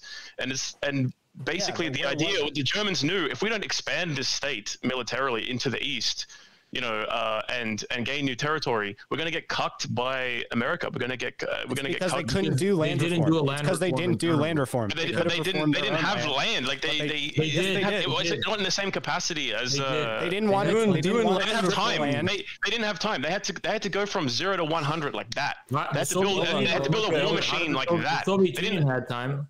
The Soviet Union, the Soviet Union, as I said, brutalized their people as well to create. It's not just about land reform. The kulaks are chilling. The kulaks already liberated. If Germany cooperated with the Soviet Union peacefully, then both of their developmental needs could have been reached without those tragedies. Germany's technical expertise could have helped develop the Soviet Union, and the Soviet Union's resources could have fulfilled the needs of the German industrialization. So they didn't. But I just wanted to go back. The Japanese didn't declare war, didn't bomb Pearl Harbor, but like invaded Russia from the other side. Maybe things could have been different too. Here's an important distinction though that we have to draw, I think, between, because you mentioned Gentile and stuff. I just want to talk briefly about that. I think the most important distinction here is that for Marx, the issue is not so much the contradiction between the individual and the collective. The issue is really, this is the crux of the contradiction between the state and the civil society. Marx's entire point is that Hegel's civil society is an imagined civil society that does not fundamentally, and like Hegel's idea is basically like, here you have the state and it must reconcile itself and be harmonious with its origins and its real foundations in the civil society. As Marx pointed out, though, the two actually do enter into contradiction with each other in such a way that the state becomes annihilated in civil society. And this was actually the fate of Prussian constitutional monarchy, monarchy itself, is that it was annihilated because of what was going on in the imminent development of civil society. The distinction with fascism, though, that's relevant here is that despite what you might think and what we're taught by Cold War propaganda, communist states are not total states. And what I mean by that is that these are states that are cognizant of their own imminent limitation, their own inability to permanently conquer their origins and their material basis in civil society. And that's why I say the only contract that the CCP is going to negotiate with is the Chinese people, because in contrast to the kind of Mussolini idea that the state and the people are one and they're actually the same thing, China recognizes, and the Soviet Union also recognized in its own way, that the state and the people are not actually always already the same thing. There is a contradiction between them, and the state must acknowledge its own limitation in this regard. This is why, for example, with Stalin's collectivization, the kolkhozes are not state-owned property. They are actually collective farms owned and property of the collective farm. Stalin must acknowledge, and Stalin writes this in his Economic Problems of the USSR, which is, this is why we have a socialist commodity. This is why we need prices. This is why commodities persist, because we cannot just go to the peasants and just loot and steal all of their land and their resources. It belongs to them. We, the state, cannot make it state property because this would amount to a form of robbery of the peasants. I just want to say something. This is pure ideology. Before we move off. This is pure ideology because the reality in Russia was obviously, like for many centuries, the peasantry of Russia was under the boot of the gentry. No, but otherwise it was collectively owned for most of the Russian peasantry owned the land collectively. Even they were liberated by the Tsar already, like in many cases, like at least partially. But then once you get the degeneration of the Russian political system, in World War I, where everything goes to shit, prior to the Bolsheviks seizing power. The peasants basically were basically liberated at this point. They completely. You're talking about Stolypin reforms. There were Stolypin reforms, which but not even talking about reforms at this point. Like by the time when the Bolsheviks first seized power, they don't even have control of the rural areas. Like they it was a proletarian revolution, right? So they had control of the urban areas. But they had very limited control of the rural areas, and basically the rural areas were like law unto themselves. They were in many cases. They didn't really have a good enough incentive to participate in the Soviet in the early. The Bolshevik Revolution was possible because the Bolsheviks promised land reform, and the soldiers. No. This is bullshit. This is absolute bullshit. It was a proletarian revolution. The peasants reluctantly went along with it because they were like, oh fuck, we don't want the aristocracy coming back. No, the only reason the Bolsheviks succeeded is because they didn't promise and initiate a program of land reform, which the soldiers and sailors and those people who did come from peasant families and backgrounds were very responsive to and recipient to, and as a result of the Bolshevik Revolution, large, noble, and proprietary estates were divided and given to the peasants. I'm pretty sure the peasants were kind of happy being left alone, not Stalin showing up with a bunch of dudes from the cities to point guns in people's faces and force them to do shit on their own land. Most of them had the land in common in some kind of way already when it was redistributed. But the second thing is, as a result of the Stolypin reforms, there was a form of specific individual land ownership. And this gave rise to the kulak, but it was an artificial invention of the Stolypin reforms that was not an organic feature or character of the Russian peasantry or the Russian people. And that's why the kulaks posed such an issue for. Oh yeah, so sending a bunch of like dudes in from the city with fancy uniforms to start running these farms bureaucratically, be like this managerial class come in and oppress them and take all their shit. It was an extremely violent thing that happened. It was extremely oppressive, extremely violent. But it's totally it's antithetical. Joel, but all I'm going to insist upon is a crucial difference, that this is the foundation of all modern industrial and modernity in general to begin with. And this violence will either happen in your own country. I mean, hopefully now we're at a state we don't need this anymore because the differences in the concentration of capital. We have China now, which can help develop countries so they don't have to go through this. But this is the hidden origin of modernity itself. If it's not going to be your own country, it's going to be someone else. Yeah, I said at the beginning, I didn't criticize Stalin. I said Stalin was presented with pretty much an impossible choice. All right, now let me put a pin in this. Let me let Keith get in there because I'll let you guys go long, and I know he wanted to talk like. Well, I just want to say something like, because Logo dropped in this thing. Oh well, the fascists, they chose to like ally with the capitalist powers, and they went after the Soviet Union. I mean, I think everything Logo's dropped in so far is just like straight up wrong. Like it's just like basic bitch like communist myths. Well, what's wrong about that? What's wrong about that? Well, it's not What's true. What's wrong about like the fact that the fascists presented themselves specifically as anti-communist? Like, yeah, I'm going to explain. Well, okay, so Hitler throughout the 20s and 30s, most fascists don't get this either, but he always presented Anglo-American Jewish capitalism as the primary threat. And the first mention from Hitler of anti-Semitism is the Geimlich letter, and there's no mention of communism in it. He's talking about the Jews directing international capitalism and them identifying more than Jews than their nation state. And when he starts to mention communism, he talks about it as a phenomenon that's directed from Wall Street. And he never mentions communism as a primary threat, except in kind of public speeches and propaganda. But he sees it as a way for international finance capital to weaken nations. Now, in terms of like the invasion of Russia, a lot of the National Socialists in the 1930s, before they got elected, wanted to go ahead with this position of moving forward with an alliance of Russia and focus on the West.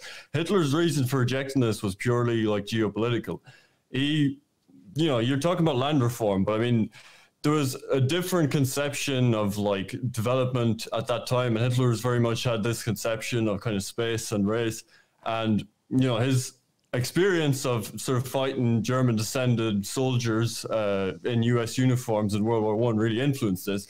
And Hitler believed that if a European power didn't emerge with the kind of scale of the United States, that no one would be able to take on the hegemony of the emerging North American power, as he called it.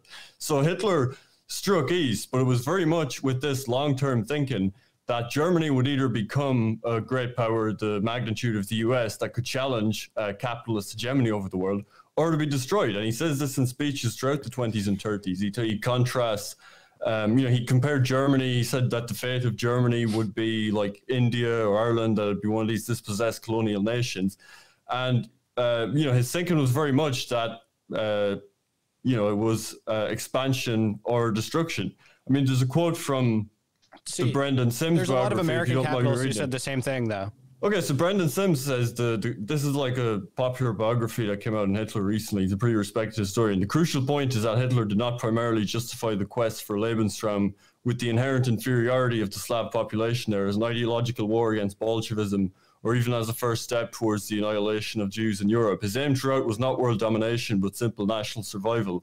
Hitler may have spoken privately of his hopes for world hegemony, but this was probably bluster. It's more likely that, at least at this stage, Hitler did not envisage world domination by Germany as opposed to the world power status necessary for survival. And you also have his second book, which he didn't actually publish because it gave away too much of his geopolitical thinking. But throughout the second book, when he's talking about expanding east, the primary threat throughout is the Anglo-Saxon capitalist powers, as they call them. And again, the line of thinking is that either Germany is going to get enough space to the east to industrialize sufficiently to challenge the United States, or it's going to perish. So, I mean, just like reading ideology into this, I mean, fascists do this as well. Like, oh, is this great crusade against communism? Like, I mean, it's just like juvenile stuff. Yeah, but okay, so what if, but like, do you think, like, what, okay, so you're saying fundamentally, like, so they weren't primarily anti-capitalist, they were primarily anti-communist, but they just considered communism to be essentially like another hand of the capitalists, right? Mm-hmm. No, they were just saying propaganda to justify their geopolitical interests, which was Hitler didn't give a fuck about the Russians. When they led with the anti-communist stuff, I mean, that's the choice was okay, like it's us or them. Like either we expand or we die. Here's the issue. The issue is that there's two things, right? Hitler was very clear that he wanted to divide the world with the British Empire. He admired the British Empire, and he was not against the British Empire per se. Now, I guess he did talk about Anglo-American Jewish capitalists or whatever, but the fact is that Hitler expanded east primarily because he was wanted to make the signal to the Western powers that, hey, I'm just going to go take on the Soviet Union. If you leave me alone, it really doesn't concern you, right? And he thought that he would get away with invading Poland and doing all these things and breaking treaties with England and these other countries because he thought that they would just not mind him confronting the Soviet Union and going eastward. So, I mean, I don't know what his imagined long-term goal necessarily is. Like, oh, he wants to compete with America or whatever. But concretely, like specifically as it's relevant to the situation there, Hitler was making signals to the Anglo-American ruling classes, whether they're Jewish or otherwise, as it doesn't really concern me, that he was going to be their champion against the Soviet Union. Well, yeah, he wanted to avoid a world war with Britain. But I mean, he still saw capitalism as the primary threat, and he was trying to create a powerful enough state to take that on. I mean, it was not in Germany's interest to go to war with Britain because Britain had nothing to offer Germany, like geopolitically. I know. I don't think Germany wanted to go to war with Britain, but I think, I think that Germany wanted to get away with invading the East, and they thought they would just get away with this. But the problem, but it's not about ideology. It's not about like, oh, fascism is inherently this, and it's about the cold geopolitical reality of the situation that he was in. Much like Stalin's behavior, much like Mao's behavior, they were able to make different decisions because they had different material historical circumstances. Here's the thing: is that I get it that it was in the interest of the German economy, as within the specific political order the Nazis were ruling, that yes, they needed more resources and they needed more space to appease the German population, which was not being given a land reform internally. But the reason for that was because the Nazis, you can either say that they were acting on behalf of, or they had to compromise with the German monopolists and landowners. The fact stands that this was why they had to, there was an internal kind of social tension within Germany that they had to mitigate by promising the German people that they're going to get their plot of land and their homestead in the East. This is also why they failed, because they were beholden to this class. This class didn't give a shit about the Nazis in the first place. They're not beholden to the class. I mean... No. Listen. I'm making a point. Hitler said let me finish my fucking point, man. Please, I haven't talked that much. He wanted to create a classless society in the long run. So, I mean, the idea that this was like serving the capitalist class. Can I finish my point? I'm talking about just cold geopolitical realities here, okay? So, you're really not. Hitler's... Yes, I am. I'm about to, if you let me. Okay.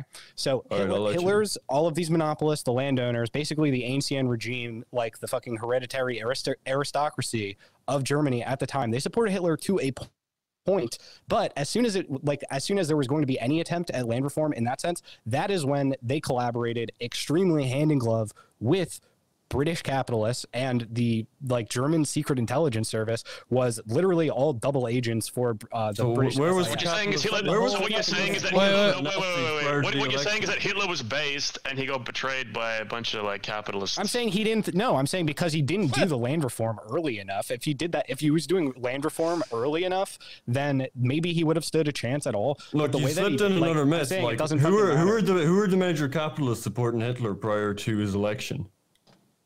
Henry Ford. To name one, what was the financial support for the Nazi Party by Henry Ford? Multiple elections. So which election are you referring to? Okay, anytime prior to them taking power, what was the major? After 32, he met with industrialists, and they supported him in the next election. There was no election after. What do you mean after 32? There was an election in 32, I believe, and then. You mean in 32? Okay. Yeah.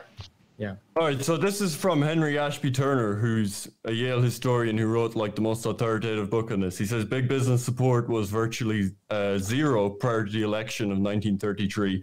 It reached a high point in the spring of 32, followed by a decline through the autumn that continued until Hitler's appointment as chancellor.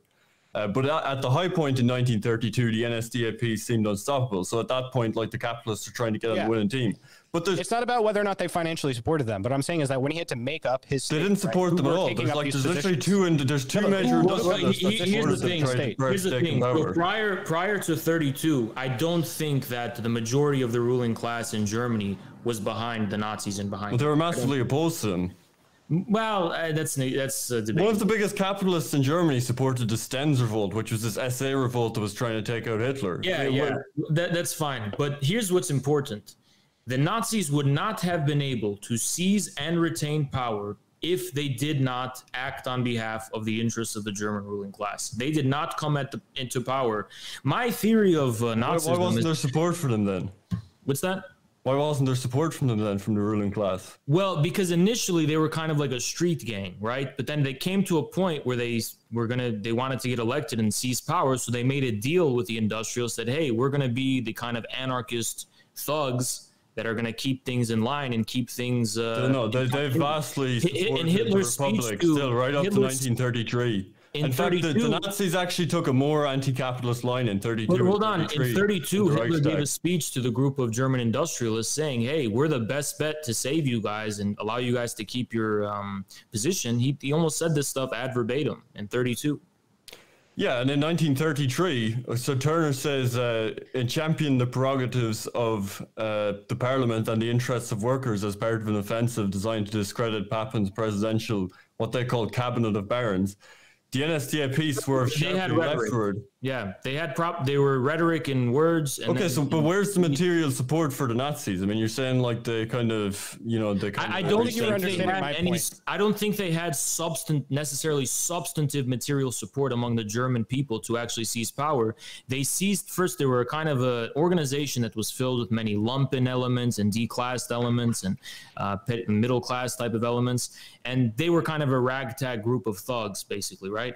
And then they were, when the time came, they were allowed to have power by the German capitalists. So they never actually had a substantive base in the German people at all. It's just they were anarchists, more or less, who were allowed, they were unleashed on German society. What does that mean that they never had substantive support? I mean, they won the election without support from major industrialists, with most industrialists supporting the Republic. At what point did they win the election without the support of the industrialists? 1933. No, by 33, they already had the industrialists behind them. No, they didn't. Yes, they did. Who was supporting them? All of them, all the major German industrialists. That's not true. That's not true. Yeah, there was one industrialist that was openly pro-Nazi. Openly, but I'm not talking about openly. Okay, so how can you? Well, what are you going to do to prove it? Do you have any? Yes, Henry Ashby Turner wrote a book on this. Let me try to look it up. And he couldn't find one person except Fritz Hitler's speech to industrialists. Okay, so you're going to tell me his speech again. Where's the material support? Okay, so if Hillary Clinton is giving speeches to major industrialists, do you think that there's any material support there, or is that just a coincidence? Then there was also the secret meeting in 20th of February 1933. Hitler and 20 to 25 industrialists. He often reached out to try and get support from industrialists, but it never materialized into anything. No, he received the equivalent. Okay, so once he's like fully in and he's like he received the equivalent of around 10 million. What is today in today's terms? It was 2 million Reichsmarks at the time. Were contributed at the meeting, so he was given support. From who? Let me see. Let's go. This was all stuff from the Turner's emphatic on this, that they raised a lot of money from small donations and they were really good at collecting a lot of small donations. That was before. No, it's the same right up to then. No, it was before 32. Turner says only through gross distortion can big business be afforded a crucial or even major role in the downfall of the Republic. He's absolutely emphatic on this. Yeah, but he couldn't possibly be talking about what everyone. Yeah, I mean, you're not giving me anything. You're like, oh, they had a meeting here and there. I mean, yeah, the party existed for what? So I can actually show you. It had nothing to do with their millions of members. It was just like these 3 capitalists that gave him a few mil on the start. No, it's far more. IG Farben, 400,000 Reichsmarks. You have a guy named Der I.A. Stenke, 200,000. You have Karl Hermann, 150,000. Automobile Ostelag, Berlin, 100,000. Karl Hermann, Berlin, Deutsch, I can't pronounce this shit, 150,000. Pretty much a lot of people are giving them money here. It's not just 1 or 2 people. I know where you're getting this from, because Turner says that there's only 2 major industrialists that supported the Nazis prior to their election, Sitzen and von Borsig. And Thyssen ended up in the which election is he talking publicly, about? Prior to him getting into power, any of the elections, prior to him getting into power. It must have been before the election of 33. You're probably talking about before the election of 32. No, he's talking about them before getting into power. Like I said, I can give you the quote again. Only through gross distortion can big business be afforded a crucial or even major role in the downfall of the republic. So he's talking about before 32. No, the downfall of the republic when Hitler gets into power. Quote, well, okay, listen. The consolidation of Hitler's regime after Turner, he becomes chancellor. I can't he and his party had previously received relatively little support from that quarter. How does Turner address the Hitler's speech to the Industry Club in 1932? Like, how does he address these kind of things? Yeah, Turner, yeah, of course. Like Hitler was trying to reach out to influential people. You know, one of his friends went. Yeah, one of his friends went to America to meet Henry Ford, but he'd never commit anything financially. You know, they were in touch with like the white Russian emigres, and they tried to reach out to industrialists. Or von Borsig, who was one of the two industrialists that supported him, tried to get before they got power. He tried to raise support in Berlin, and he was an anomaly. He gave up after a few months, and he doesn't seem to have supported them materially at all prior to getting into power. But even if he got some cash on the side, you're telling me in like 1937 that if one of these industrialists pissed Hitler off, that he couldn't do something about it, the dude consolidated his power. Sometimes you gotta play a little chess. You know what I mean? Well, I don't really see a huge problem with it. Right, but they went leftward before getting into power. I'm looking at a source right now. Hold on. To like sort of, I don't feel like my point was addressed, so I'll kind of expand on it. Okay, hold on. I can. The same official estimate to the total. Sorry, Logo. I don't mean to cut you off, man. I've just been looking through the source. Just go right after me, right? Total contributions for one of the Reichstag election campaigns of 32, and approximately 200,000 to 300,000 marks. Of this, he reported no more than. So 10 to 15% had gone to the Nazis, and this was in 32. 10 to 15% of what? Well, I gave you the quote that they reached big support in 32, and then it declined shortly after, and they went leftward. When did they go leftward? In like the spring of 32, right up to getting elected. Yeah, but this was in rhetoric. This wasn't actually what was going on behind the scenes. What do you mean? What was happening behind the scenes? They got less support from big business before the 1933 election. I'll give you another quote from Turner. Quite contrary to the widespread impression that Hitler gained power in January 33 with strong backing from big business, his appointment to the chancellorship came just when relations between his movement and the business community had reached the lowest point since the NSDAP's election gains of 1930 had forced it upon the attention of the politically engaged men of big business. Well, it's the lowest point, but relative to what? Because it's basically he played the game. He got in position, and then once he had a run at power, he just started giving the middle finger. Okay. Well, Logo, why don't you go in? Let Logo get the material support. I'm going to read more. Logo, you go ahead. Go ahead. Find the source. Good luck. Go ahead. So my point was that he, unlike the communists, right? The communists tended to depose the former order and replace it entirely with their own new order, right? So like this is why there was like tons of like purges and things, because you had a ton of like fucking intelligence agents and industrials and industrial assets and fucking capitalists all over the place from all over the world, really, in that country, who were trying to get what they could out of this new developing country. In Germany, Hitler didn't do that. He didn't get rid of these people. He didn't replace. He got rid of a lot of power. Nationalized his business in 1930. The problem with Hitler is that he didn't kill enough people.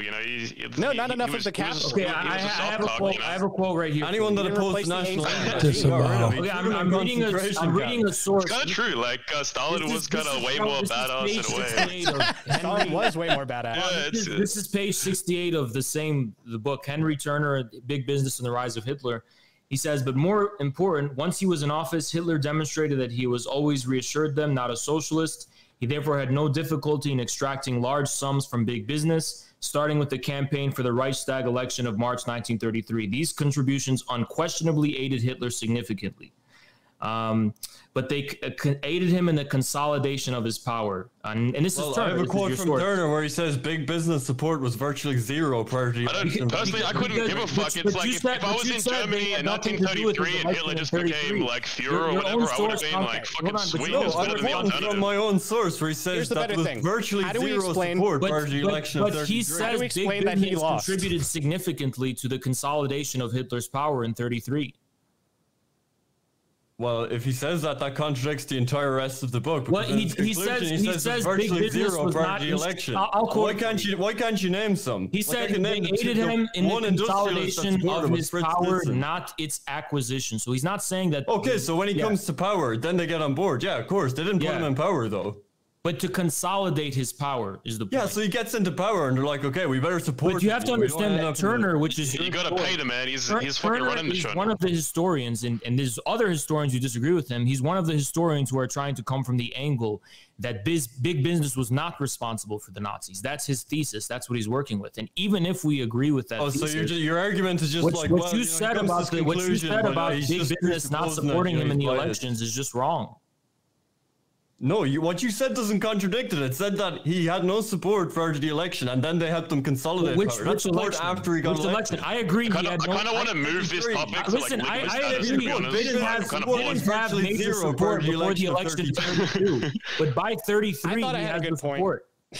Do you want me to quote again? Big business support was virtually zero prior to the election of 1933. That's from Turner in his conclusion. Just ligma, but after 1933, it changes. When he's in power, the capitalists, when he's in power, they're like, shit, Hitler's in power, we better not. They were instrumental in consolidating that power, is the point.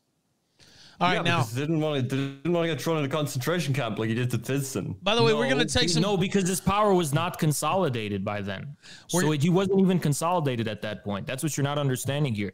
They didn't have to help him consolidate. This just blows out the theory. He had a lot of dudes ready to throw people in jail and shoot people. They could have worked to get rid of Hitler. And by the way, I'm just going off of your source. I'm not even going from sources that. Okay, well, if you want to accept that source, you'll have to accept his conclusion that big business had virtually no role in the Nazis coming to power, and that's what I'm contesting. I'm not contesting that they supported them when they came to power. I'm saying the communist idea that this was somehow he did not capitalist. This is so much more boring. Listen, man, here's a really interesting point. Do you want to hear an interesting point? Okay, this is like this argument of did they fund them at this point? Does this matter? Okay, all right. Do you know how? Okay, so all of the German intelligence staff. Reality. Yes, this is material historical. Intelligence agencies are the most important thing for a country. Okay, so how are you going to do like the Anglo intelligence was secretly pulling the strings of everything? It wasn't secret. That's where the term double agent comes from. Literally, why do you think that the British had all of Nazi communications throughout the entirety of the war decrypted the entire time? So if they were controlling Germany, why did Germany go to war with Britain and start like bombing British cities? The British actually fucked up super hard when they were trying to bomb London because the British had so infiltrated German intelligence that they fed them wrong answer. Like they told them that their missiles were landing in the wrong place. They had all of their sources telling them this. So they actually directed the V2 rockets to miss London from London the entire time. Yeah, I know. Yeah, they had like good intelligence on Germany. It doesn't mean so how did that? Why was that possible to happen in this state? Like why were the intelligence agents, not loyal to Hitler?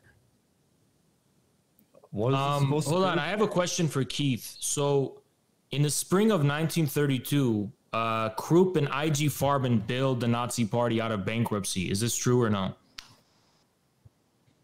That's the first I've heard of it. I didn't encounter. Well, your source said that in the spring of 1932, that industrial support or the support by big businesses was at a high, and then later in 32 it went down. So it would be consistent with what you quoted from your own source. Yeah, but he also says only through gross distortion can big business be afforded a major role in the downfall. Because that's his narrative. That's his specific narrative as a historian. He's not the only historian. It's not the only narrative. So let's just stick to the facts. Well, there's another one. There's another book called "Who Financed Hitler" that has the same conclusion. Okay, there's a lot of Mao Zedong's dick was probably like 4 inches max. You have to understand that ideologically speaking, it is in your interest to find sources that support your ideological position. So these are that's like the authoritative book on this. He's like one of the most respected historians of the 20th century. I can give you "Who Financed Hitler" by Suzanne Poole either. My question is, what is the fucking point of defending these loser regimes that fucking failed when there's actually like winning regimes that you see like some elements of things that you would want in? For instance, China is winning because it's a fascist regime. That's retarded because fascists lose. Fascists always lose. So how the fuck are they fascist? Or unless you're saying that they're going to lose because Joe Biden's calling them fascist. Now, what is that? You agree with our national security chief? Why? What's the point of that? Like, what are you accomplishing by defending fascism? What is the point? Like, they lost. It failed. It's not a, Well, it's not like, project. Listen, It's this formula. is before the accomplishment is just like that. This distinction is pretty murky. Like it's not like as it's not a very hard and fast distinction. When you look at historical contingency, you can explain the differences between these regimes rather than looking at it through the lens of ideology. So and the lens of ideology, it's why retarded. did the German intelligence? Why did the German intelligence services collaborate with the British? Is there like some kind of like, you know, big structural reason for that? I mean, that seems like some kind of contingent historical kind of No, BS. but why did they do it? It's just contingent. I mean, that didn't happen in other cases. I mean, it didn't happen the other way around. The What point are you German trying to intelligence. make? No, I'm saying, I'm asking you, what is your explanation for that? I'm not really aware of like major collaboration between the intelligence. Oh, you aren't? services. Well, maybe you should I know. read about the British intelligence services at the time because it's actually extremely important. Yeah, I know they were tracking a way lot more of German important than knowing communiques, anything about and like Germany. they made great advances in like intercepting German communication. But No, they flipped. They had great advances in human intelligence. okay, so if England was directing Germany, why did Germany go to war with Britain in a war that bankrupted Britain and like ended the British Empire? I mean, that's a really long, complicated question. We can talk about it in stages. Because Yeah, I'm sure you got a super big brain complicated. answer that would take forever to explain. I mean, you should listen to some of the stuff we put out on the Sudcast because we go really deep into this shit because it's fucking really complicated. Like, I don't know, man. It's I've not seen your just that tweets. simple. I'm too transphobic for the Sudcast, unfortunately. Whatever, guys. But I'm saying you actually can't explain your hermeneutic of this can't explain why the British intelligence agencies were able to flip all of these people in the German intelligence agencies. And the reason why is because a lot of the people in the German intelligence agencies came from that landed class, like old regime class. And a lot of them had really great relations because, again, like the hereditary aristocracy is not a national phenomenon. It's a global phenomenon.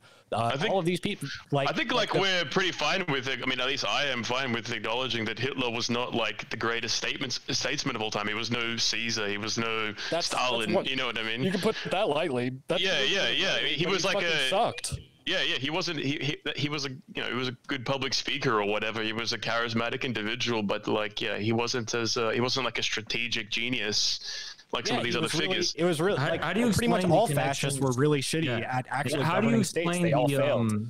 I think Hitler and Mussolini, like kind of like there's some decent evidence, definitely with Mussolini, and some evidence with Hitler that they kind of started out as feds, and then they just like their psyop just was too successful, and then they were like, sweet, like let's just keep doing this, you know, and like and because their power never came from the people, they were immediately taken out by the people who put them into power in the first place. So that's why immediately. Well, there was that war in between that cost like millions of lives. I mean, destroyed the British Empire. But what that was an opportunity to read about. Did not destroy the British Empire. It did. I mean, the British Empire was bankrupt by the war. Yeah, but what destroyed the British Empire specifically was the triumph of the Soviet Union and the ability for the Soviet Union to help. Yeah, which is the result of the war. Which supposedly they were directed. So they directed this whole thing to end up in a way that would destroy the British Empire. You have to understand, if you have a dialectic perspective, these are the ironies of history. That you can act on behalf of your own interests, and this can at the same time be the source of your very own demise of these same interests. It's almost like when American fascists like go out to have like a rally in their own interests, and then what it does is it's like the worst scandal for them of all time, like in recent years. It's totally destroyed their your argument whole attempt is to do like anything. Britain directed the whole thing because there were a lot of spies that were like turncoats, and they orchestrated like the entirety of the war, and for Germany to go to war with Britain and like take loads of British lives and bankrupt the British Empire, and have the Soviet Union wins, and that would destroy the British Empire. So it's not that simple at all. Because America had better relations. A few things about the Soviet Union throughout the course of the war. So by the time that it became clear, so the real position of the Allies when Germany invaded the Soviet Union was,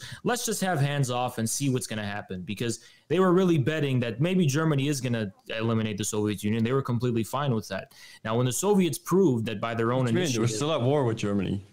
Yeah, but at the same time, they were conducting secret negotiations with the Germans about coming to truce. No, they turned down like 10 peace offers from Hitler.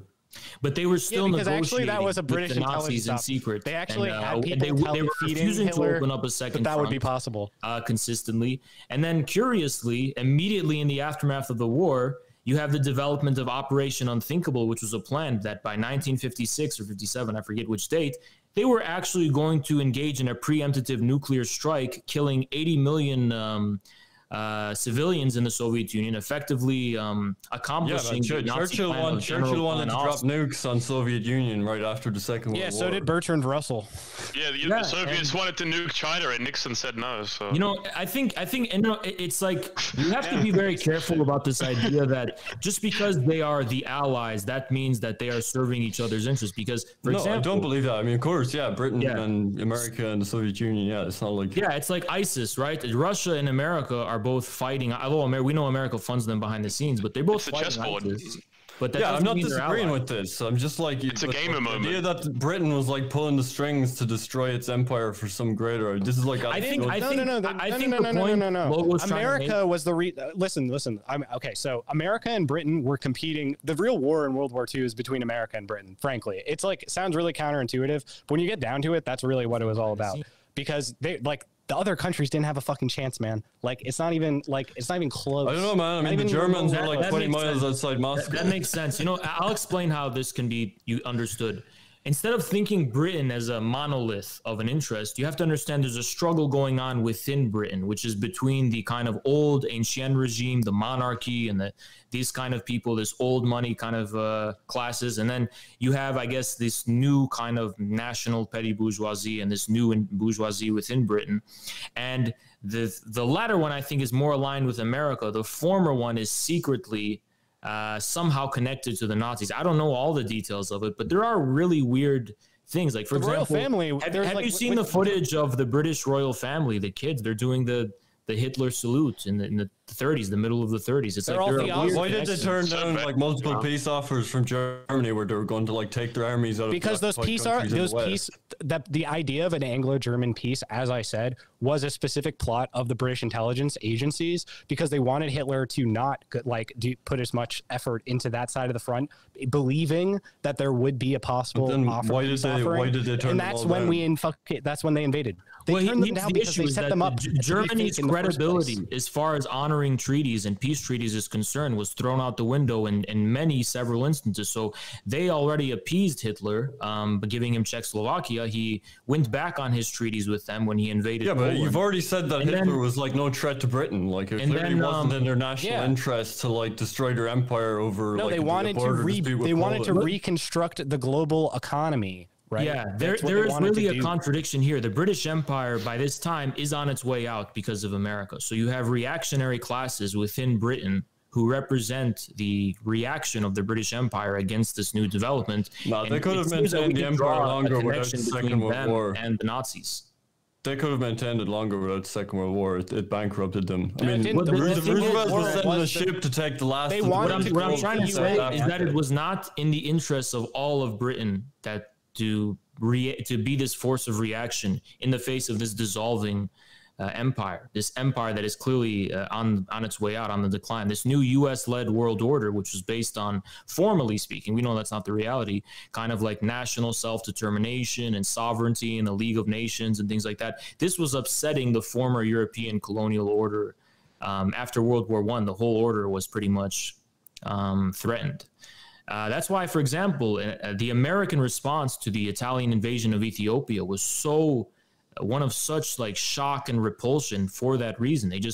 The American-led global order and the American vision for world order was not like directly this form of colonization and this direct form of it represented the old way of things. Which is why Churchill hated Stalin, whereas FDR and Stalin got along pretty swimmingly. So you can see a lot of like America actually supported the USSR and China at the time, right? Like we were over there helping, like this is why Mao has like such a positive view of America at the time. And this is like so counterintuitive to the way people understand the Cold War and shit like this later.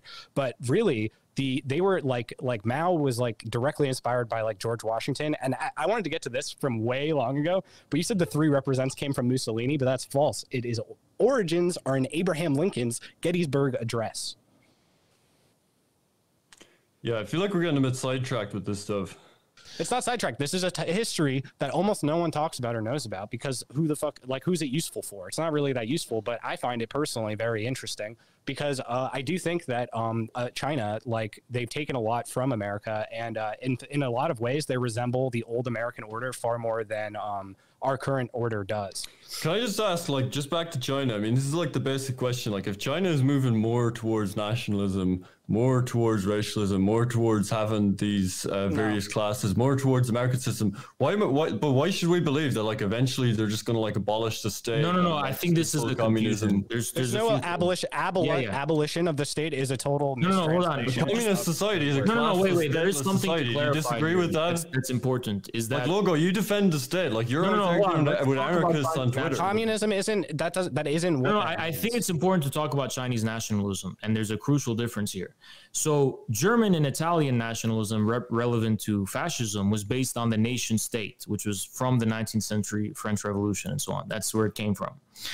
The Chinese nationalism, I don't know if you can call it nationalism in the same sense, because there is such a thing as Han nationalism within China. And Han nationalism is actually hostile to the Communist Party. Chinese nationalism is about the thousands of year old polity culminating in the Qing dynasty, which is multi-ethnic, and in the European sense of the word, multinational. It's multicultural and multilingual and multi-religious and so on and so on, but it's still a central unified civilization. So China is not a nation state, it's a civilization state. So when people are referring to Chinese nationalism, they're referring to the enthusiasm and the veneration and Chinese the honoring. Patriotism. Yeah, it's more kind of patriotism. I have an academic paper. You can take this for whatever, but I mean, they studied this question. It's called Racial Nationalism and China's External Behavior. And it says the effort to build racial nationalism is deepening.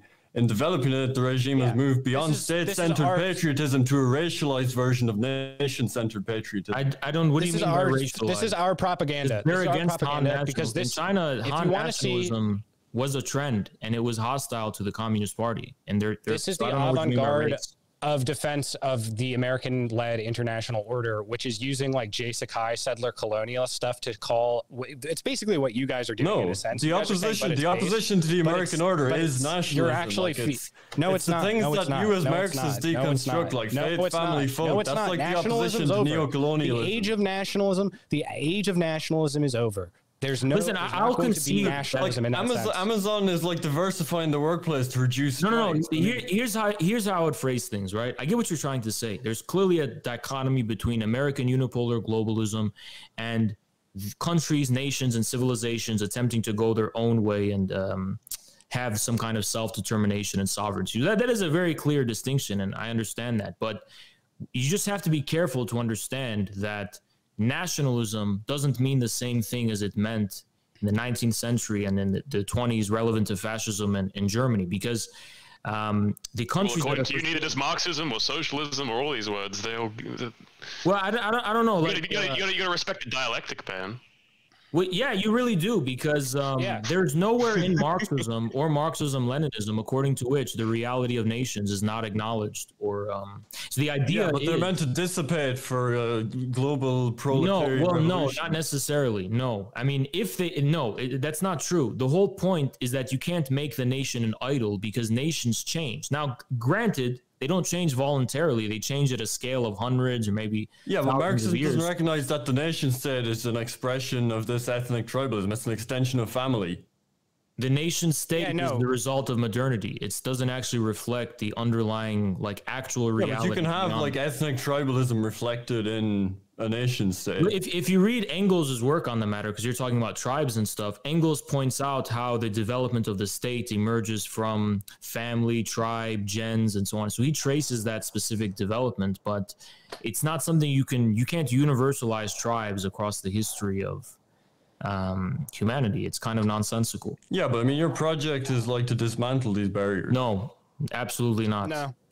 Socialism in one country proves that Marxism was never. That's Trotsky. But it's meant to be a temporary phase, isn't it? I mean, eventually you're meant to get the global proletarian revolution. The idea this was Lenin's criticism of Sun Yat-sen. He said that this idea that you could have proper socialism by focusing on land reform and class collaboration and industrial production. That was not the content of his subjective socialists, he called it. No, which is just like what China's doing now. point- They're honoring Sun Yat-sen as like one of their meaning precursors. of Marxism in relation to different nations and civilizations is that through the imminent development of each nation and each civilization on its own terms and based on its own character, this is the basis of the universal humanity relevant to communism. Now, Trotskyism adopts the view that is inherited from liberalism and anarchism, and actually, more controversially, I will claim Trotskyism has a similarity with fascism in a sense, in its conception of universality.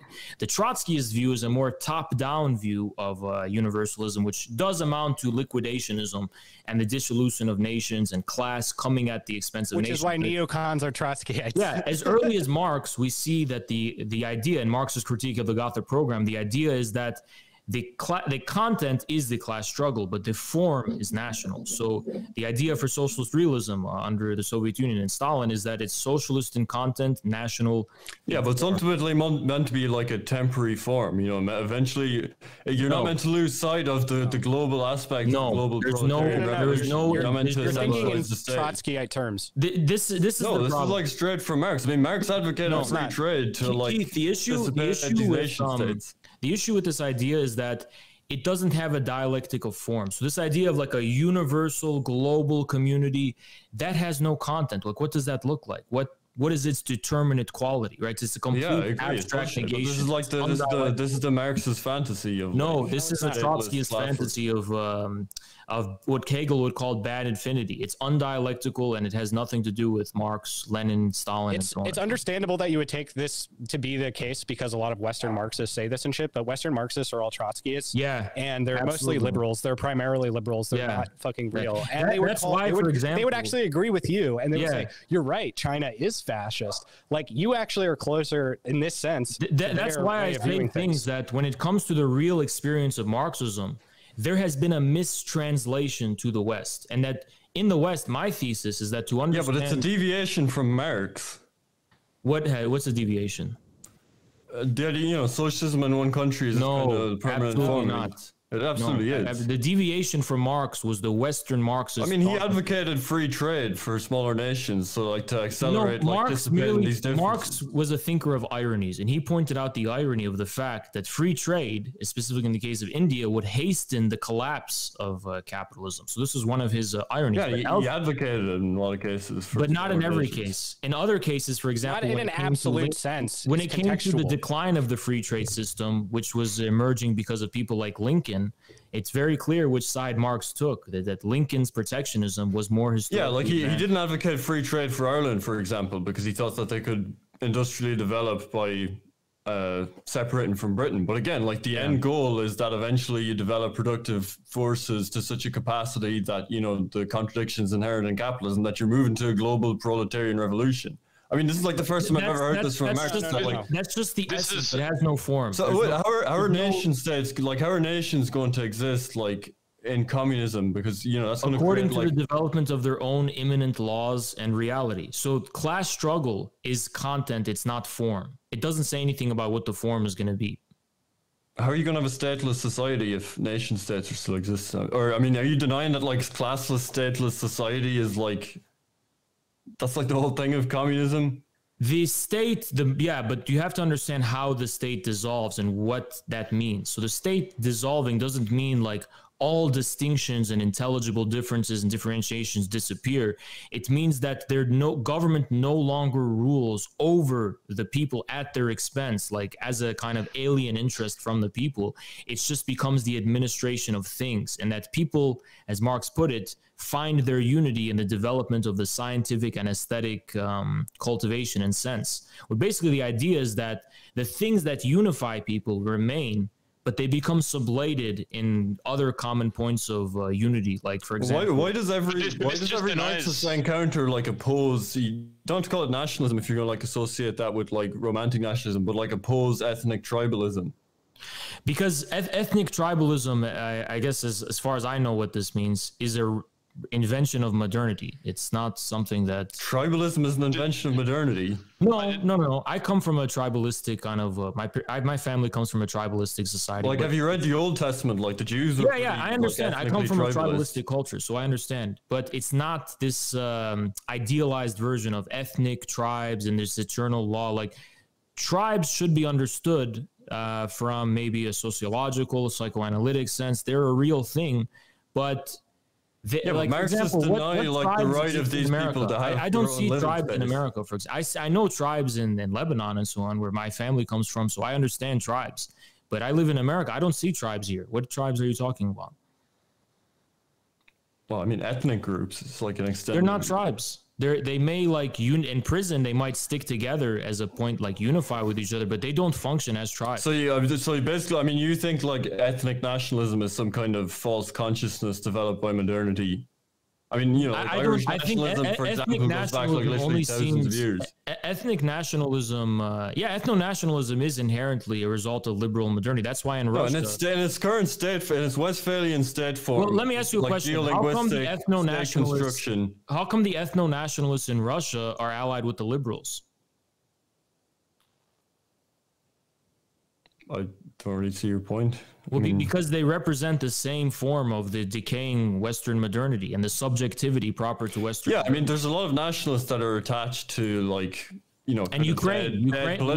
There's a lot of nationalists with like horrible ideas. You know, there's nationalists that claim to support capitalism, but just the point, the more primarily of like they ethno-nationalism is liberal. It's inherently liberal. Yeah. Well, that's why it's a liberal idea. Tribalism. I mean, it predates like there's nothing more like human than tribalism. It predates liberalism. There's nothing inherent to racial identity that forces it into like a particular ideology like this. I don't see how that makes sense. So for most of human history, So say for example, you have a country that is like ethnically homogenous, like say Japan, for example, or something. Now, if they were to have some kind of socialist reforms, or what have you, why would they all of a sudden stop being ethnically homogenous? Like that wouldn't make any fucking sense, right? So, I mean, I don't know why they would.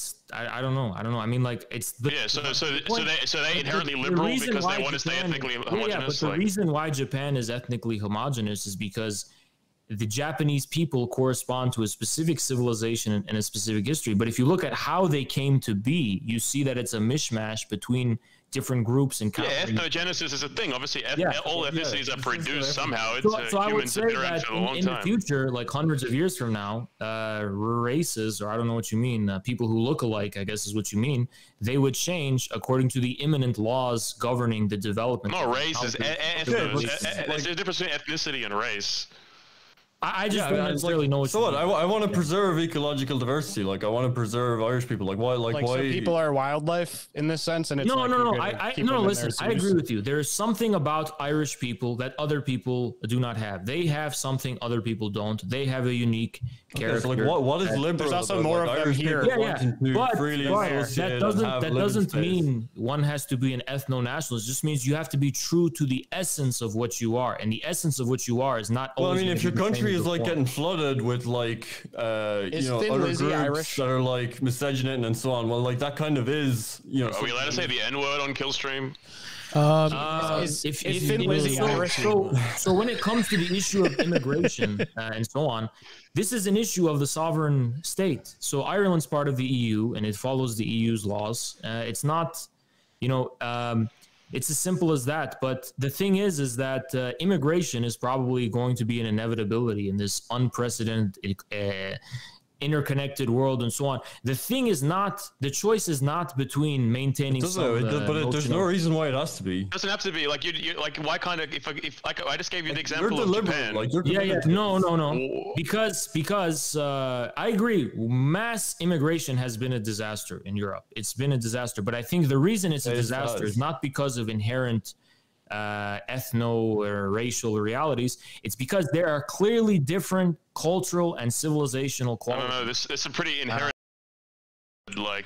on part of both to be a bit of a problem. Groups. There's a clear civilizational and cultural difference. Well, look, under liberalism, this is what I'm just trying to say. Under liberalism, there is no acknowledgement of this difference. In liberalism, everyone is the same, and yet these differences persist. Under communism, it's always been the experience that even if can be acknowledged and some kind of authentic encounter and dialogue and exchange can be possible.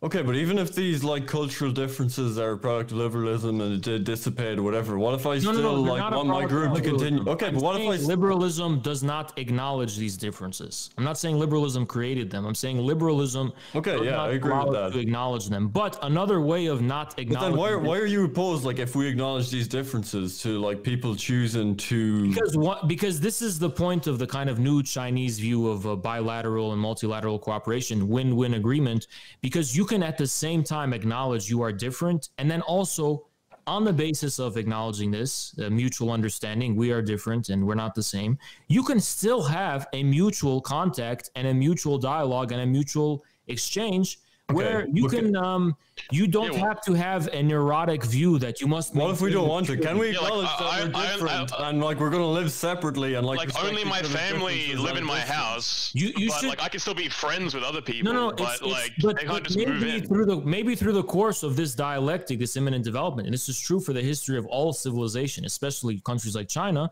Maybe it will happen that a fusion can happen and that somehow maybe they we find don't want that. ground. Maybe we don't want that. Why does that have to be like forced on people? But at that point, when you don't even know what that would be like though, because right now in liberalism. Okay, but I don't want to like risk it. I don't want to try it. Like I'm happy with like my tribe. Well, like, that's why we can encounter other people and we can like share recipes and listen. Then you are just raising your background as an idol for its own sake, regardless of its content. Because like you put your family before other people and like I agree with you. I agree with you. But here's the thing: you don't have incest, right? You have your family, and then. But if I go to Ireland in like 30 years and like it's just full of like people that aren't Irish, but they have like a weird kind of pseudo-Irish accent, and they're like top of the morning to you, and I'm gonna be like, what the fuck is this? Like, why am I here? Like, it's not the same. What did you say? You won't get as many tourism dollars from you. Hold on, this confusion. No, it's not about that. There's a certain authenticity to what this means. More important than this confusion and alienation or whatever is a result of liberalism, because liberalism does not acknowledge. No, liberalism can live is a result of liberalism. The fact that they're there in the first place is a result of this. Is just neo-colonialism, and you're like you're just scared to assert like ethnic nationalism, so you're just like trying to get around it. This is what I'm trying to say. This is what I'm trying to say. At that point, you don't actually care about the essence or the content of what Irish people really are, because that content, as far as form is concerned, is undecided. Maybe through the development of this content, the form can change, right? But if you elevate, or maybe it'll be like destroyed through and like having these incompatible peoples that have to adopt this like plastic culture to make it work without violence. You are just creating a mythology of the abstract Cartesian subject, of the liberal subject. You are betraying the man. You're going to like extreme lengths to say that like people can't like choose to live together without like millions of migrants like coming. Listen, here's the thing. This issue of immigration, again, I said the same thing. In liberalism, no differences are acknowledged. So there's a clear confusion that I'm used to a certain culture, I'm used to certain ways of living, and now I'm confronted with other people who have a very different way of living. Okay, but do groups have a right to a living space? Like, do groups have a right to self-segregate? Groups, what do you mean? Countries have a right to self-determination? Groups, like ethnic groups. You know, like if the Irish want to live amongst Irish people and not encounter these people for whatever great reasons you're saying, I mean, like, are you okay with that? To be fair, all the Irish groups, all our countries I am not okay with creating a supranational body that's going to force certain policies on a certain country. So if a country pursues this path of development that it wants to be isolationist, like, what do you want me to say? Do you think I think America should intervene and attack them? No, of course not. But so I racism is cool. I can still from a distance, not forcing my view on them, say that I disagree with this path. That's the beauty of self-determination, is they don't give a fuck what you think, because it's not you, it's not your country. Okay, so in Ireland, what do you think if you were to run like a plebiscite right now regarding immigration? How would that go? Do you think that the majority of Irish people actually agree with you? Well, the last time we had a vote on birthright citizenship, it was the most popular referendum ever. It was like 92% voted against birthright citizenship. And anytime there's polls taken on attitudes to immigration in Europe, it's massively against the policy. There's always a majority. But I don't think European, but here's what my analysis. I don't think European people do this because they have some notion of ethnic purity. I just think they're shocked and confused because of this encounter with people who have a but that's natural. Why do you want to like? Because you have a bunch of like U.S. State Department, because APS doing psyops into their brains like 24/7. The reason is because they live under a liberal system that does not afford them. No, it's not like if a Somali, like if a group of Somalis live next to a group of Finnish people, like they're okay. Like it's not because of liberalism that there's like incompatibility. Yeah, like, because in liberalism we are not allowed to acknowledge that we are different. That's not it. So, like, that is precisely it. We're not allowed to acknowledge we're different, but then what's the implication of that acknowledgement? The implication is maybe I don't want to live next door to. You know what I mean? The acknowledgement is, since we are different, and this is our baseline, let's have our own some kind of common encounter, some kind of authentic encounter becomes possible because both are secure in their own. Or what about like we all live in authentic our own encounter can Ligma, just go back to Somalia. Yeah, we can encounter people through like this. The internet this kind of racialist pathology is completely pathology. How is it pathology? How is it pathology? It's like normal, healthy human behavior. Because it's self-defeating. Perversion. It's a complete. It's literally self-defeating. Oh yeah, we got to let all the Somalis in. This is like the otherwise we'd be feeling us like, oh my god, I'm so liberal. Every civilization has been built based on an authentic, only in modernity. On Somalis. Only in how many Somalis are in China? Man, I mean, you're literally like Vosh. Like, this is no, it's a fact. Like, in when modernity it comes to race alone, and these questions, only you're in just scared and you just Cartesian, become Vosh. You're no only different in from Cartesian modernity do we have people say we elevate the form of our culture for its own sake. We will never ever encounter anyone else. This is a result because the Spartans were like, let's get some sub-Saharan Africans. This is incestual pathology of modernity. Freud will describe this clearly as a form of incestual pathology. Yeah, of course, Freud will. Like, we know Freud's background. All histories. What's the most popular kind of porn in Ireland? Is based on mutual encounter and mutual development between different peoples from different. That doesn't mean we need to be forced to live together. What do you mean forced to live together? You're not forced to live together now. Yes, it is. Mass immigration is against the democratic will in pretty much every country. Okay, so who's pushing mass immigration? The ruling class, the capitalist elites. Are they communists? Are they the communists? No, I'm an anti-capitalist. They're capitalist elites. This is the new form of neocolonialism, where instead of settler colonialism, you take the old world into the new world for cheap labor. And, exactly, because you're run by liberals. Keith, I'll tell you, be careful. I agree with you. Yeah, here's what I'd say. I'm not like, oh wow, Ireland. Oh my god, we didn't know we were run by liberals. I was sitting here this whole time. My mind's blown right now. Capitalists sent to Somalia. Let's say Ireland becomes sovereign and leaves the EU, right? Let's just assume this would happen. Sovereign country, self-determination, leaves the EU. Now it's a democratic state. It's going to curb immigration. It's not going to have this mass immigration. Fine. But Ireland now cannot benefit from the exploitation of the countries that people are coming from. Remember, if there's no intervention in Syria, I don't want this exploitative neocolonial process. Yeah, so Ireland has to somehow integrate itself in the world order, in the world economy. Otherwise, Ireland's not going to become without mass immigration. Autarkic. Countries can have like an integrated world order without mass immigration.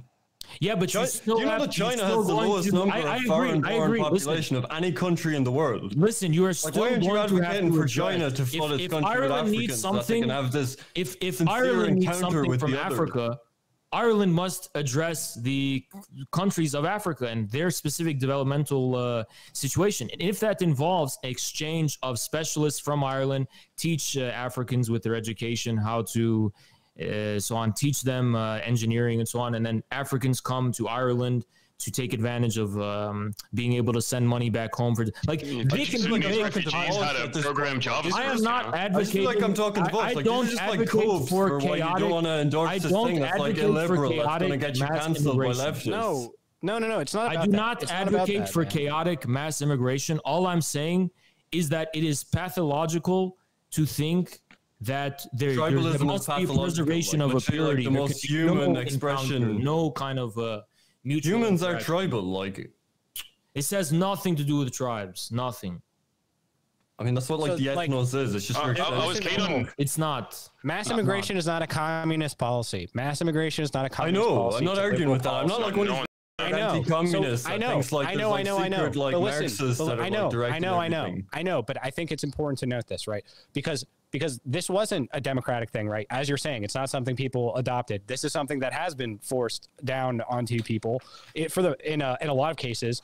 But that isn't the result of like communists. Like this is the result of liberals. I've So if you agreed want with this to you already stop, on that. you have to fucking have a actual republic. But at the same time, Yeah, you the have people to holding you oppose back from that- global listen, neocolonial the people- capitalism. the people with holding you back The from only that things are that really not- oppose neoliberalism, like the people holding you back from that, the people holding you back from that are not the immigrants themselves. Those are not the Yeah, people who are okay. keeping you from changing these policies, right? So when you Oh, pathologize wow. and you no, but when you pathologize and you say if we expelled them, if we expelled these immigrants, then suddenly everything would be fine, and then we would Yeah, be that's able just a to have caricature. national Straw man. self-determination. Like Listen, all the, when all you the usual also shit-lib destiny dehumanize, arguments. hold on.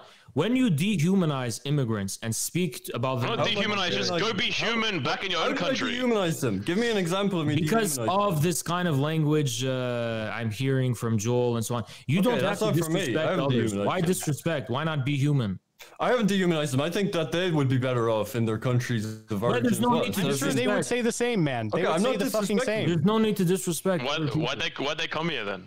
Because which immigrants Why are we wouldn't talking they about? come? If They you want cash. if you want free shit. needed to, if Yeah, and you their had the country's being opportunity to bombed. help your family back Gibbs. home, would you do it? Yeah, I don't blame the individual immigrants. Yeah. Joel, aren't I you in agree. America shouldn't- now? there's- Well, you're there just should be arguing against the caricature. dehumanization and no Joel, disrespect. aren't you in America now? Like you're Australian. Why are you doing fucking in my country? Get the fuck out of here. What are you doing here? That's not. What? Okay. I'm like Are the you? same. I'm Like, the same you're not ethnos American. as you. Me and Joel are against. I don't like, give a shit. people taking holidays. You're not an to their American. country. Okay, You well- don't actually appreciate. You don't appreciate America. Have you read the book? I'm sorry. I thought this was Joel, America. Joel, I don't give a fuck about have you civic read- identity. What matters? Now Read you're a the book. liberal. I recommend you a book. Read a book called Ethnos and Sociology by Alexander Dugin. He will make it very, very clear. Ethnos Yeah, has Dugan's nothing- Dugan is like on race. Dugan is like No, no, no. if a Somali becomes Orthodox Christian, they're Russian. Then You they're know what I Russian. mean? Yeah, fuck Yes, that. It's like, this is what happened. Oh to yeah. Pushkin. Oh, man, Pushkin was please. African. Pushkin was an African. Pushkin was descended from African slaves. African slave came to Russia, became Russian, and there are And wrote the aristocratic best poetry. lineages within Russia descending from this African guy, and they became Gannibal. Russified. And then also the Tatars and the Turks and all sorts Mongols, all sorts of syncretism is what defines the modern Russian. The best, yeah, mixing the best, happens. the best and there's Soviet also like music plenty of was from ethnic groups that have Koreans. endured for thousands of years that have been quite happy, like with their own No, culture. for thousands of years, it's only been a continual encounter between different I don't know, people. man. Like the Pashtuns have been around a while. The Jews have been around a while. All of those people are mixed in with others. So like we should just like mix like the whole world together. No, you because don't have to they're, go like, out of your mixed way in to any do it. group. But if No. it happens naturally, why oppose it? It's not natural. That's what I'm saying. If people like the natural That's state like is saying for people to be that's like tribal. saying marrying someone not in your family isn't natural.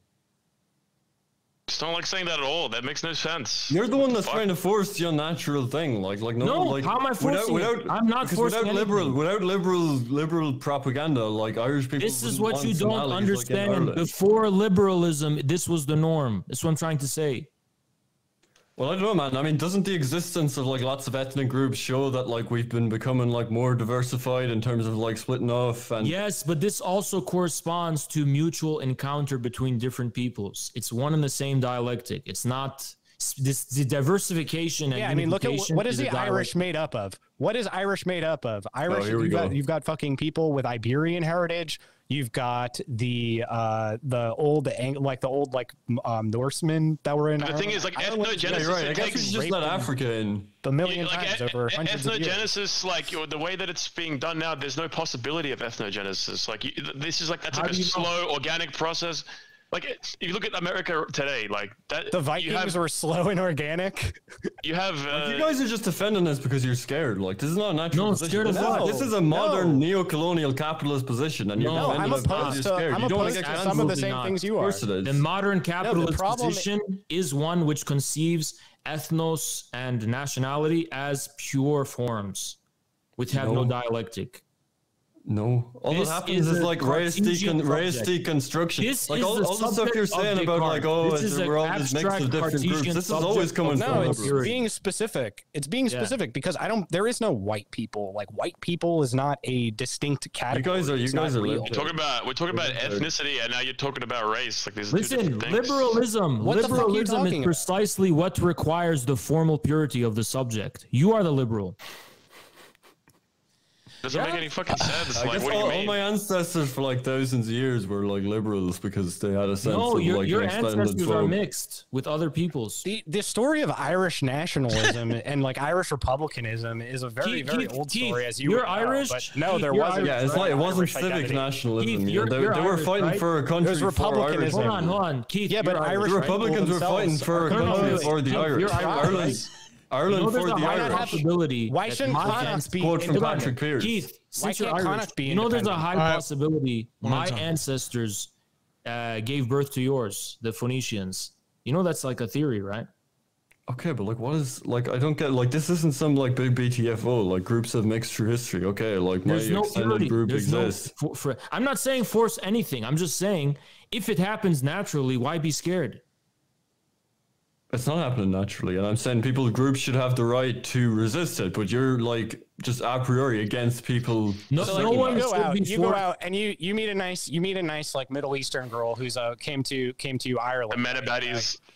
Yeah, you're gonna stop that for your racial purity, really? Yeah, I want my kids to look like me. What's wrong with that? So you really like this girl, that's she's a great, weird etc. And then aesthetic. you're gonna turn her down because you're gonna say, I'm sorry, but I care about my race more than Yeah, Listen, I want my kids to look like let me, me. a genuine let me be connection fair. with I want someone. my kids to look like me. No, let me be fair, because I More like than- people from my background too, most of the time, right? But if I meet someone who's not from my background and still satisfies the essence of what I look for someone, then I'm not going to turn them down just because they're from a different background. But if I only turn them down just because they're a different background, I'm betraying the essence of what I am in the name of some idolatrous. Yeah, we form. all have The we all have essence of black what I friends, am is I bro. want my kids to look like me. More, you know what? You're Like, not how do you having kids in the deconstruct first that? place. Look! You don't have- I Don't you have prefer two my cats kids. logo? I prefer my kids to look like me too. But here's the thing: I am also at the mercy of destiny, at fate. I'm not God. I can't say I know sound a what lot like I the am Destiny exactly. Dude. I don't know exactly who I am and what I am. That's something suspended. I mean, do you see the lens you're going to? Like, when me and Joel are just like, yeah, groups should be allowed to just like have their own like living spaces and like, you know, not have to deal with other groups. And like, you're going like to the lens of like, Okay, so you don't want to take Northern Ireland back? Because this is the think issue. they're fine? This is the issue, right? Why not leave Ulster? Why can't That's we leave exactly Northern the Ireland? same as, independent? like, Of national Somalians. sovereignty and self-determination. I don't want anyone to be forced military to do anything, right? But I can still critique this position as from a human and moral so on perspective without forcing anything. I can still argue with it and say this is a false path. This is a false path. all right, well, is it immoral if someone wants their children to look like them and just like chooses not to miscegenate? Well, If it I think occurs from on a its cultural own, perspective, I don't if care. you want people to look like you, just fuck your siblings. Yeah. Terrible argument. The optimal amount of like Because genetic drift this is is why I like say third this. cousin or something. Because the essence of what you truly are is suspended in reality. You have no formal certainty over what that will look like. None. I don't know. I can pretty much I have a choose where I feeling want to if stick I my have a dick. kid Where with I a want to smile, jizz. Essence like of what who they're gonna- you are are looking can like look versus like if I have a kid something with a you white didn't person. expect. That's what I'm trying to say. Well, I know if I have a kid with a black person, my child is going to be less genetically similar to me than like some random Irish person I meet on the street. So what? So I want my Well- children to be genetically similar to me, like this. This is a weird, Why? this is like a weird Bill Gates. What's like, weird about it? This is like the most How's it natural. weird? This is like the most natural You thing sound imaginable. like a, you sound People like have a, more compassion. No one has a no one. You sound in like history- a weird more guy. compassion, No one there's was more like say empathy that. for What do you people that are mean? genetically similar Listen, to man, them, like your genetic similarity great-grandfather- theory. You're Your talking in the great-grandfather language or of whatever modern was probably science cared more if to they were describe Catholic. ancient and so on primordial realities. It's complete vulgarity. Genetic, what do you mean genetic? Genetic means what? Listen, man, your great grandfather would have been like, yeah, I'll marry a Spanish Catholic girl, but no way would I marry a Protestant. Like, this Yeah, isn't how people thought in absolutely. history at all. My grandparents was Absolutely. big. Pretty sure was Kate would Irish. marry a Spanish Catholic girl too. Like, Yeah, exactly. But so like, isn't that a non-genetic? Yeah, white's scenario? all right, you know? I don't know. This is so dumb. Anyway. It's so fucking stupid. Listen, I because think what you're really people- saying is like people you're like are- obsessed with like this eugenics notion that like your genes are superior to other genes, so you gotta keep them pure. It's just stupid. Well, Not how anyone in your family has ever Okay, thought so through all of we have history. been It's going very for modern like, pathology. well, we've been going for 2 hours and a half. You want me to run in? Let me. We can wrap it up. Let me run in the callers real quick, just on a lightning round type deal, because they have been waiting a while. If that's okay with everybody. this was a good chat, by the way. Yeah, and I just let it go. I completely, basically, just hands off. I was kind of hoping Haz would lose his shit, and I could see him and Joel would go at it. No. No, Haz was like really well behaved. It was, I think it's because he respects us. Maybe there's like a. oh, that's kind If of people cute. act human to me, I'll act human back. That's what I always say. All right, let's. No, like, Well, I not had- humans, I had fun. neocons, though. All right, let's run these guys in. Neocons are human. I was just hoping for like the shirt off, like alpha male contest. You know? Mouse, go ahead. You're on the kill stream. Oh, hey. I really liked the show a lot. I thought you guys talked about a lot of interesting things. I do have a few questions for Keith and Joel, though. It seems to me like most, at least at the beginning or in the middle of the debate, there's a big, the main point of contention was whether or not Hitler had rose to power because of the industrialist support. I mean, Keith pretty much, it seemed to me like he was ceding that Hitler was going out of his way, at the very least, to get the support of these people. And he's, in my opinion, ceded that, at least after Hitler rose to power, he had an ambiguous support from these industrialists. So how can he, like in good faith, say that the fascist position is somehow anti-capitalist when he, speaks about class collaboration in a positive way? No, I don't think they went out of their way. They got little support and they turned leftward in 32 up to the 33 election. I mean, yeah, there's like the party existed for like 15 longer years before they got into power. Of course, they're going to like go looking for funding somewhere, but it was largely unsuccessful. Yeah, but them being unsuccessful is not like, you see how that's not really. Yeah, like, but the reason they were unsuccessful is saying because they didn't like cook on policies and just become like pro-capitalist Republicans or something. They were unsuccessful because the industrialists could see that they're interested in the line. So you think that and what about after they got in power? Do you think that they were just like leftist, basically? Is that like your point? Because that's what it sounds like. Well, they subjugated capital to the interests of what they considered the social good. So they were socialists. So you're saying you like are 100% sure that Hitler fundamentally was not like, he didn't cede any ground. You don't think that's true?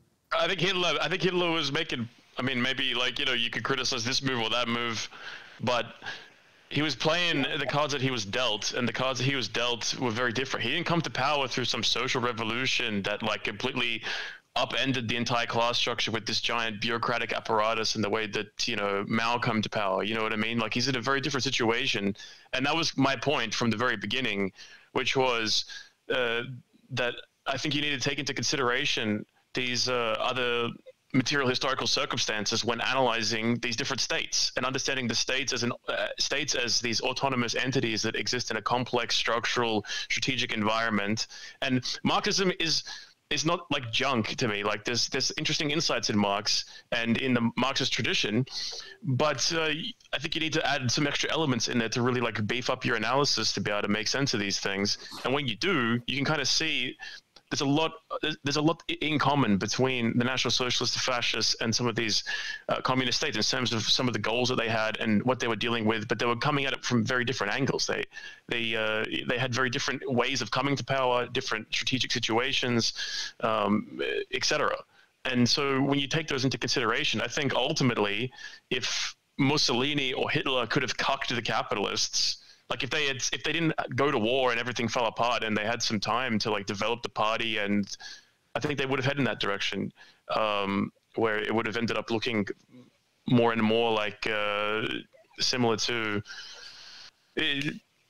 not necessarily how China is today or something, but it would have looked more and more like this kind of a kind of like a bureaucracy that basically subordinated capital entirely to the state. I mean, Hitler said to generals in the Wolf Slayer in 1944 that he wanted to establish racial unity in Germany by overcoming the capitalist order and working for the construction of a new classless society. That's a quote. Yeah, I mean, he did. Like, you look at sort of like the reforms to the economic system under both Mussolini and Hitler, and you can see they're heading in that direction. They're heading in a socialist direction from where shit was before they came to power. No one can argue against that. And so you know, it's like you got to respect process. You can't expect people to just when you come to power, you can't just like arbitrarily just do whatever the fuck you want. Like, that's not how shit works in reality. And that's why that's why I don't come here to say like fuck Stalin, fuck Lenin, fuck Mao. I actually respect all these figures because I understand they were making decisions that made sense based upon the situations that they were in. And so this debate was not so much we're team fascist, you're team communist, and we're arguing about our guys are better than your guys. But it was more nuanced than that, at least for me. I wanted to argue instead to kind of get outside of these ideological teams and develop like a more nuanced analysis of this stuff. And I think Marxists have a tendency to be very uncharitable towards fascists. And I think part of the reason why they do that is probably just like smart, because they don't want to associate with fascists because they have such a bad reputation. You know, it is what it is.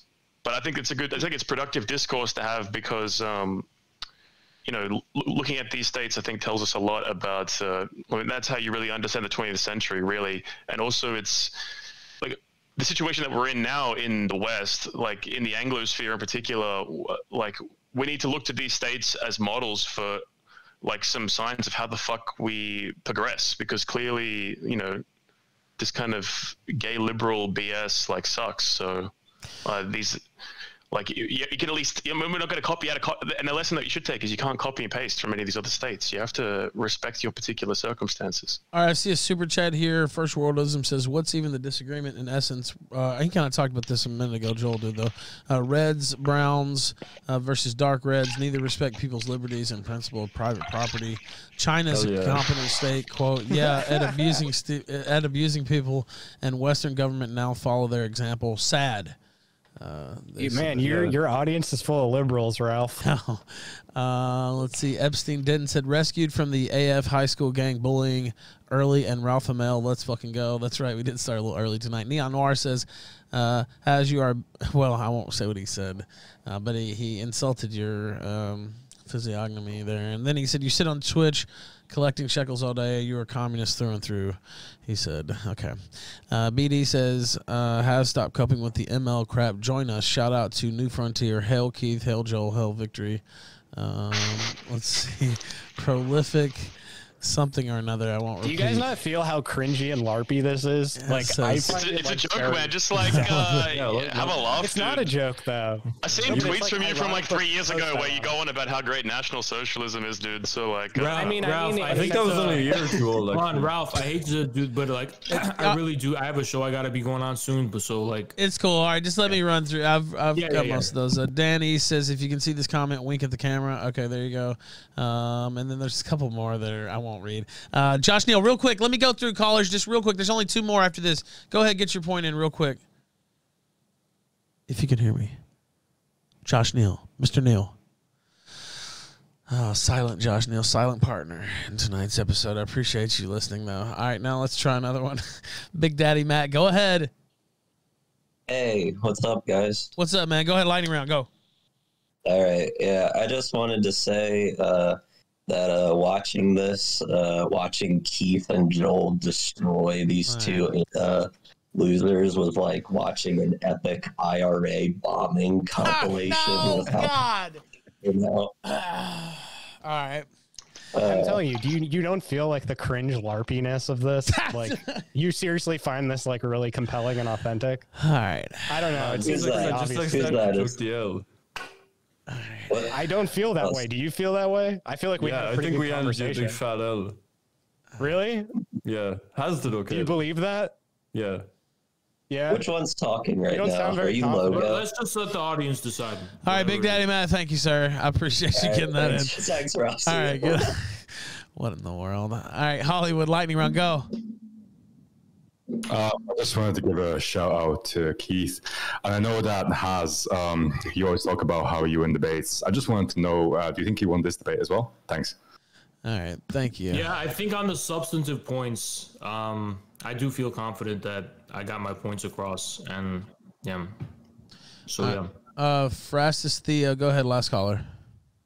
Well, I'll probably do a little bit of Killstream after this. Last caller for these guys. Go ahead. Oh, he's another silent guy. All right, you know what? I'll try Josh Neal. Josh Neal, did you get it fixed real quick? Uh-oh, I heard something. But it wasn't your voice. That's the unfortunate part. All right. Sayonara, sorry. Thank you, Keith Woods. Thank you, Joel Davis. Thank you, Haz, as well. Thank you, Logo Daedalus. Do you guys got anything else you want to say here at the end? No, I had fun. It was cool to talk to Haz for the first time. And Logo was here as well. All right. Yeah, overall, I think it was a productive discussion. Thankfully, it didn't get ugly, which is nice. Yeah, I enjoyed myself. I had a good time. So, yeah. Well, I had a good time as well, and I want to thank all you gentlemen for coming on, and I appreciate you coming on the Killstream. Hope to have you back, and stay safe this weekend. It's upcoming weekend. Okay, for sure. All right, see you later. All right, peace out, guys. Bye.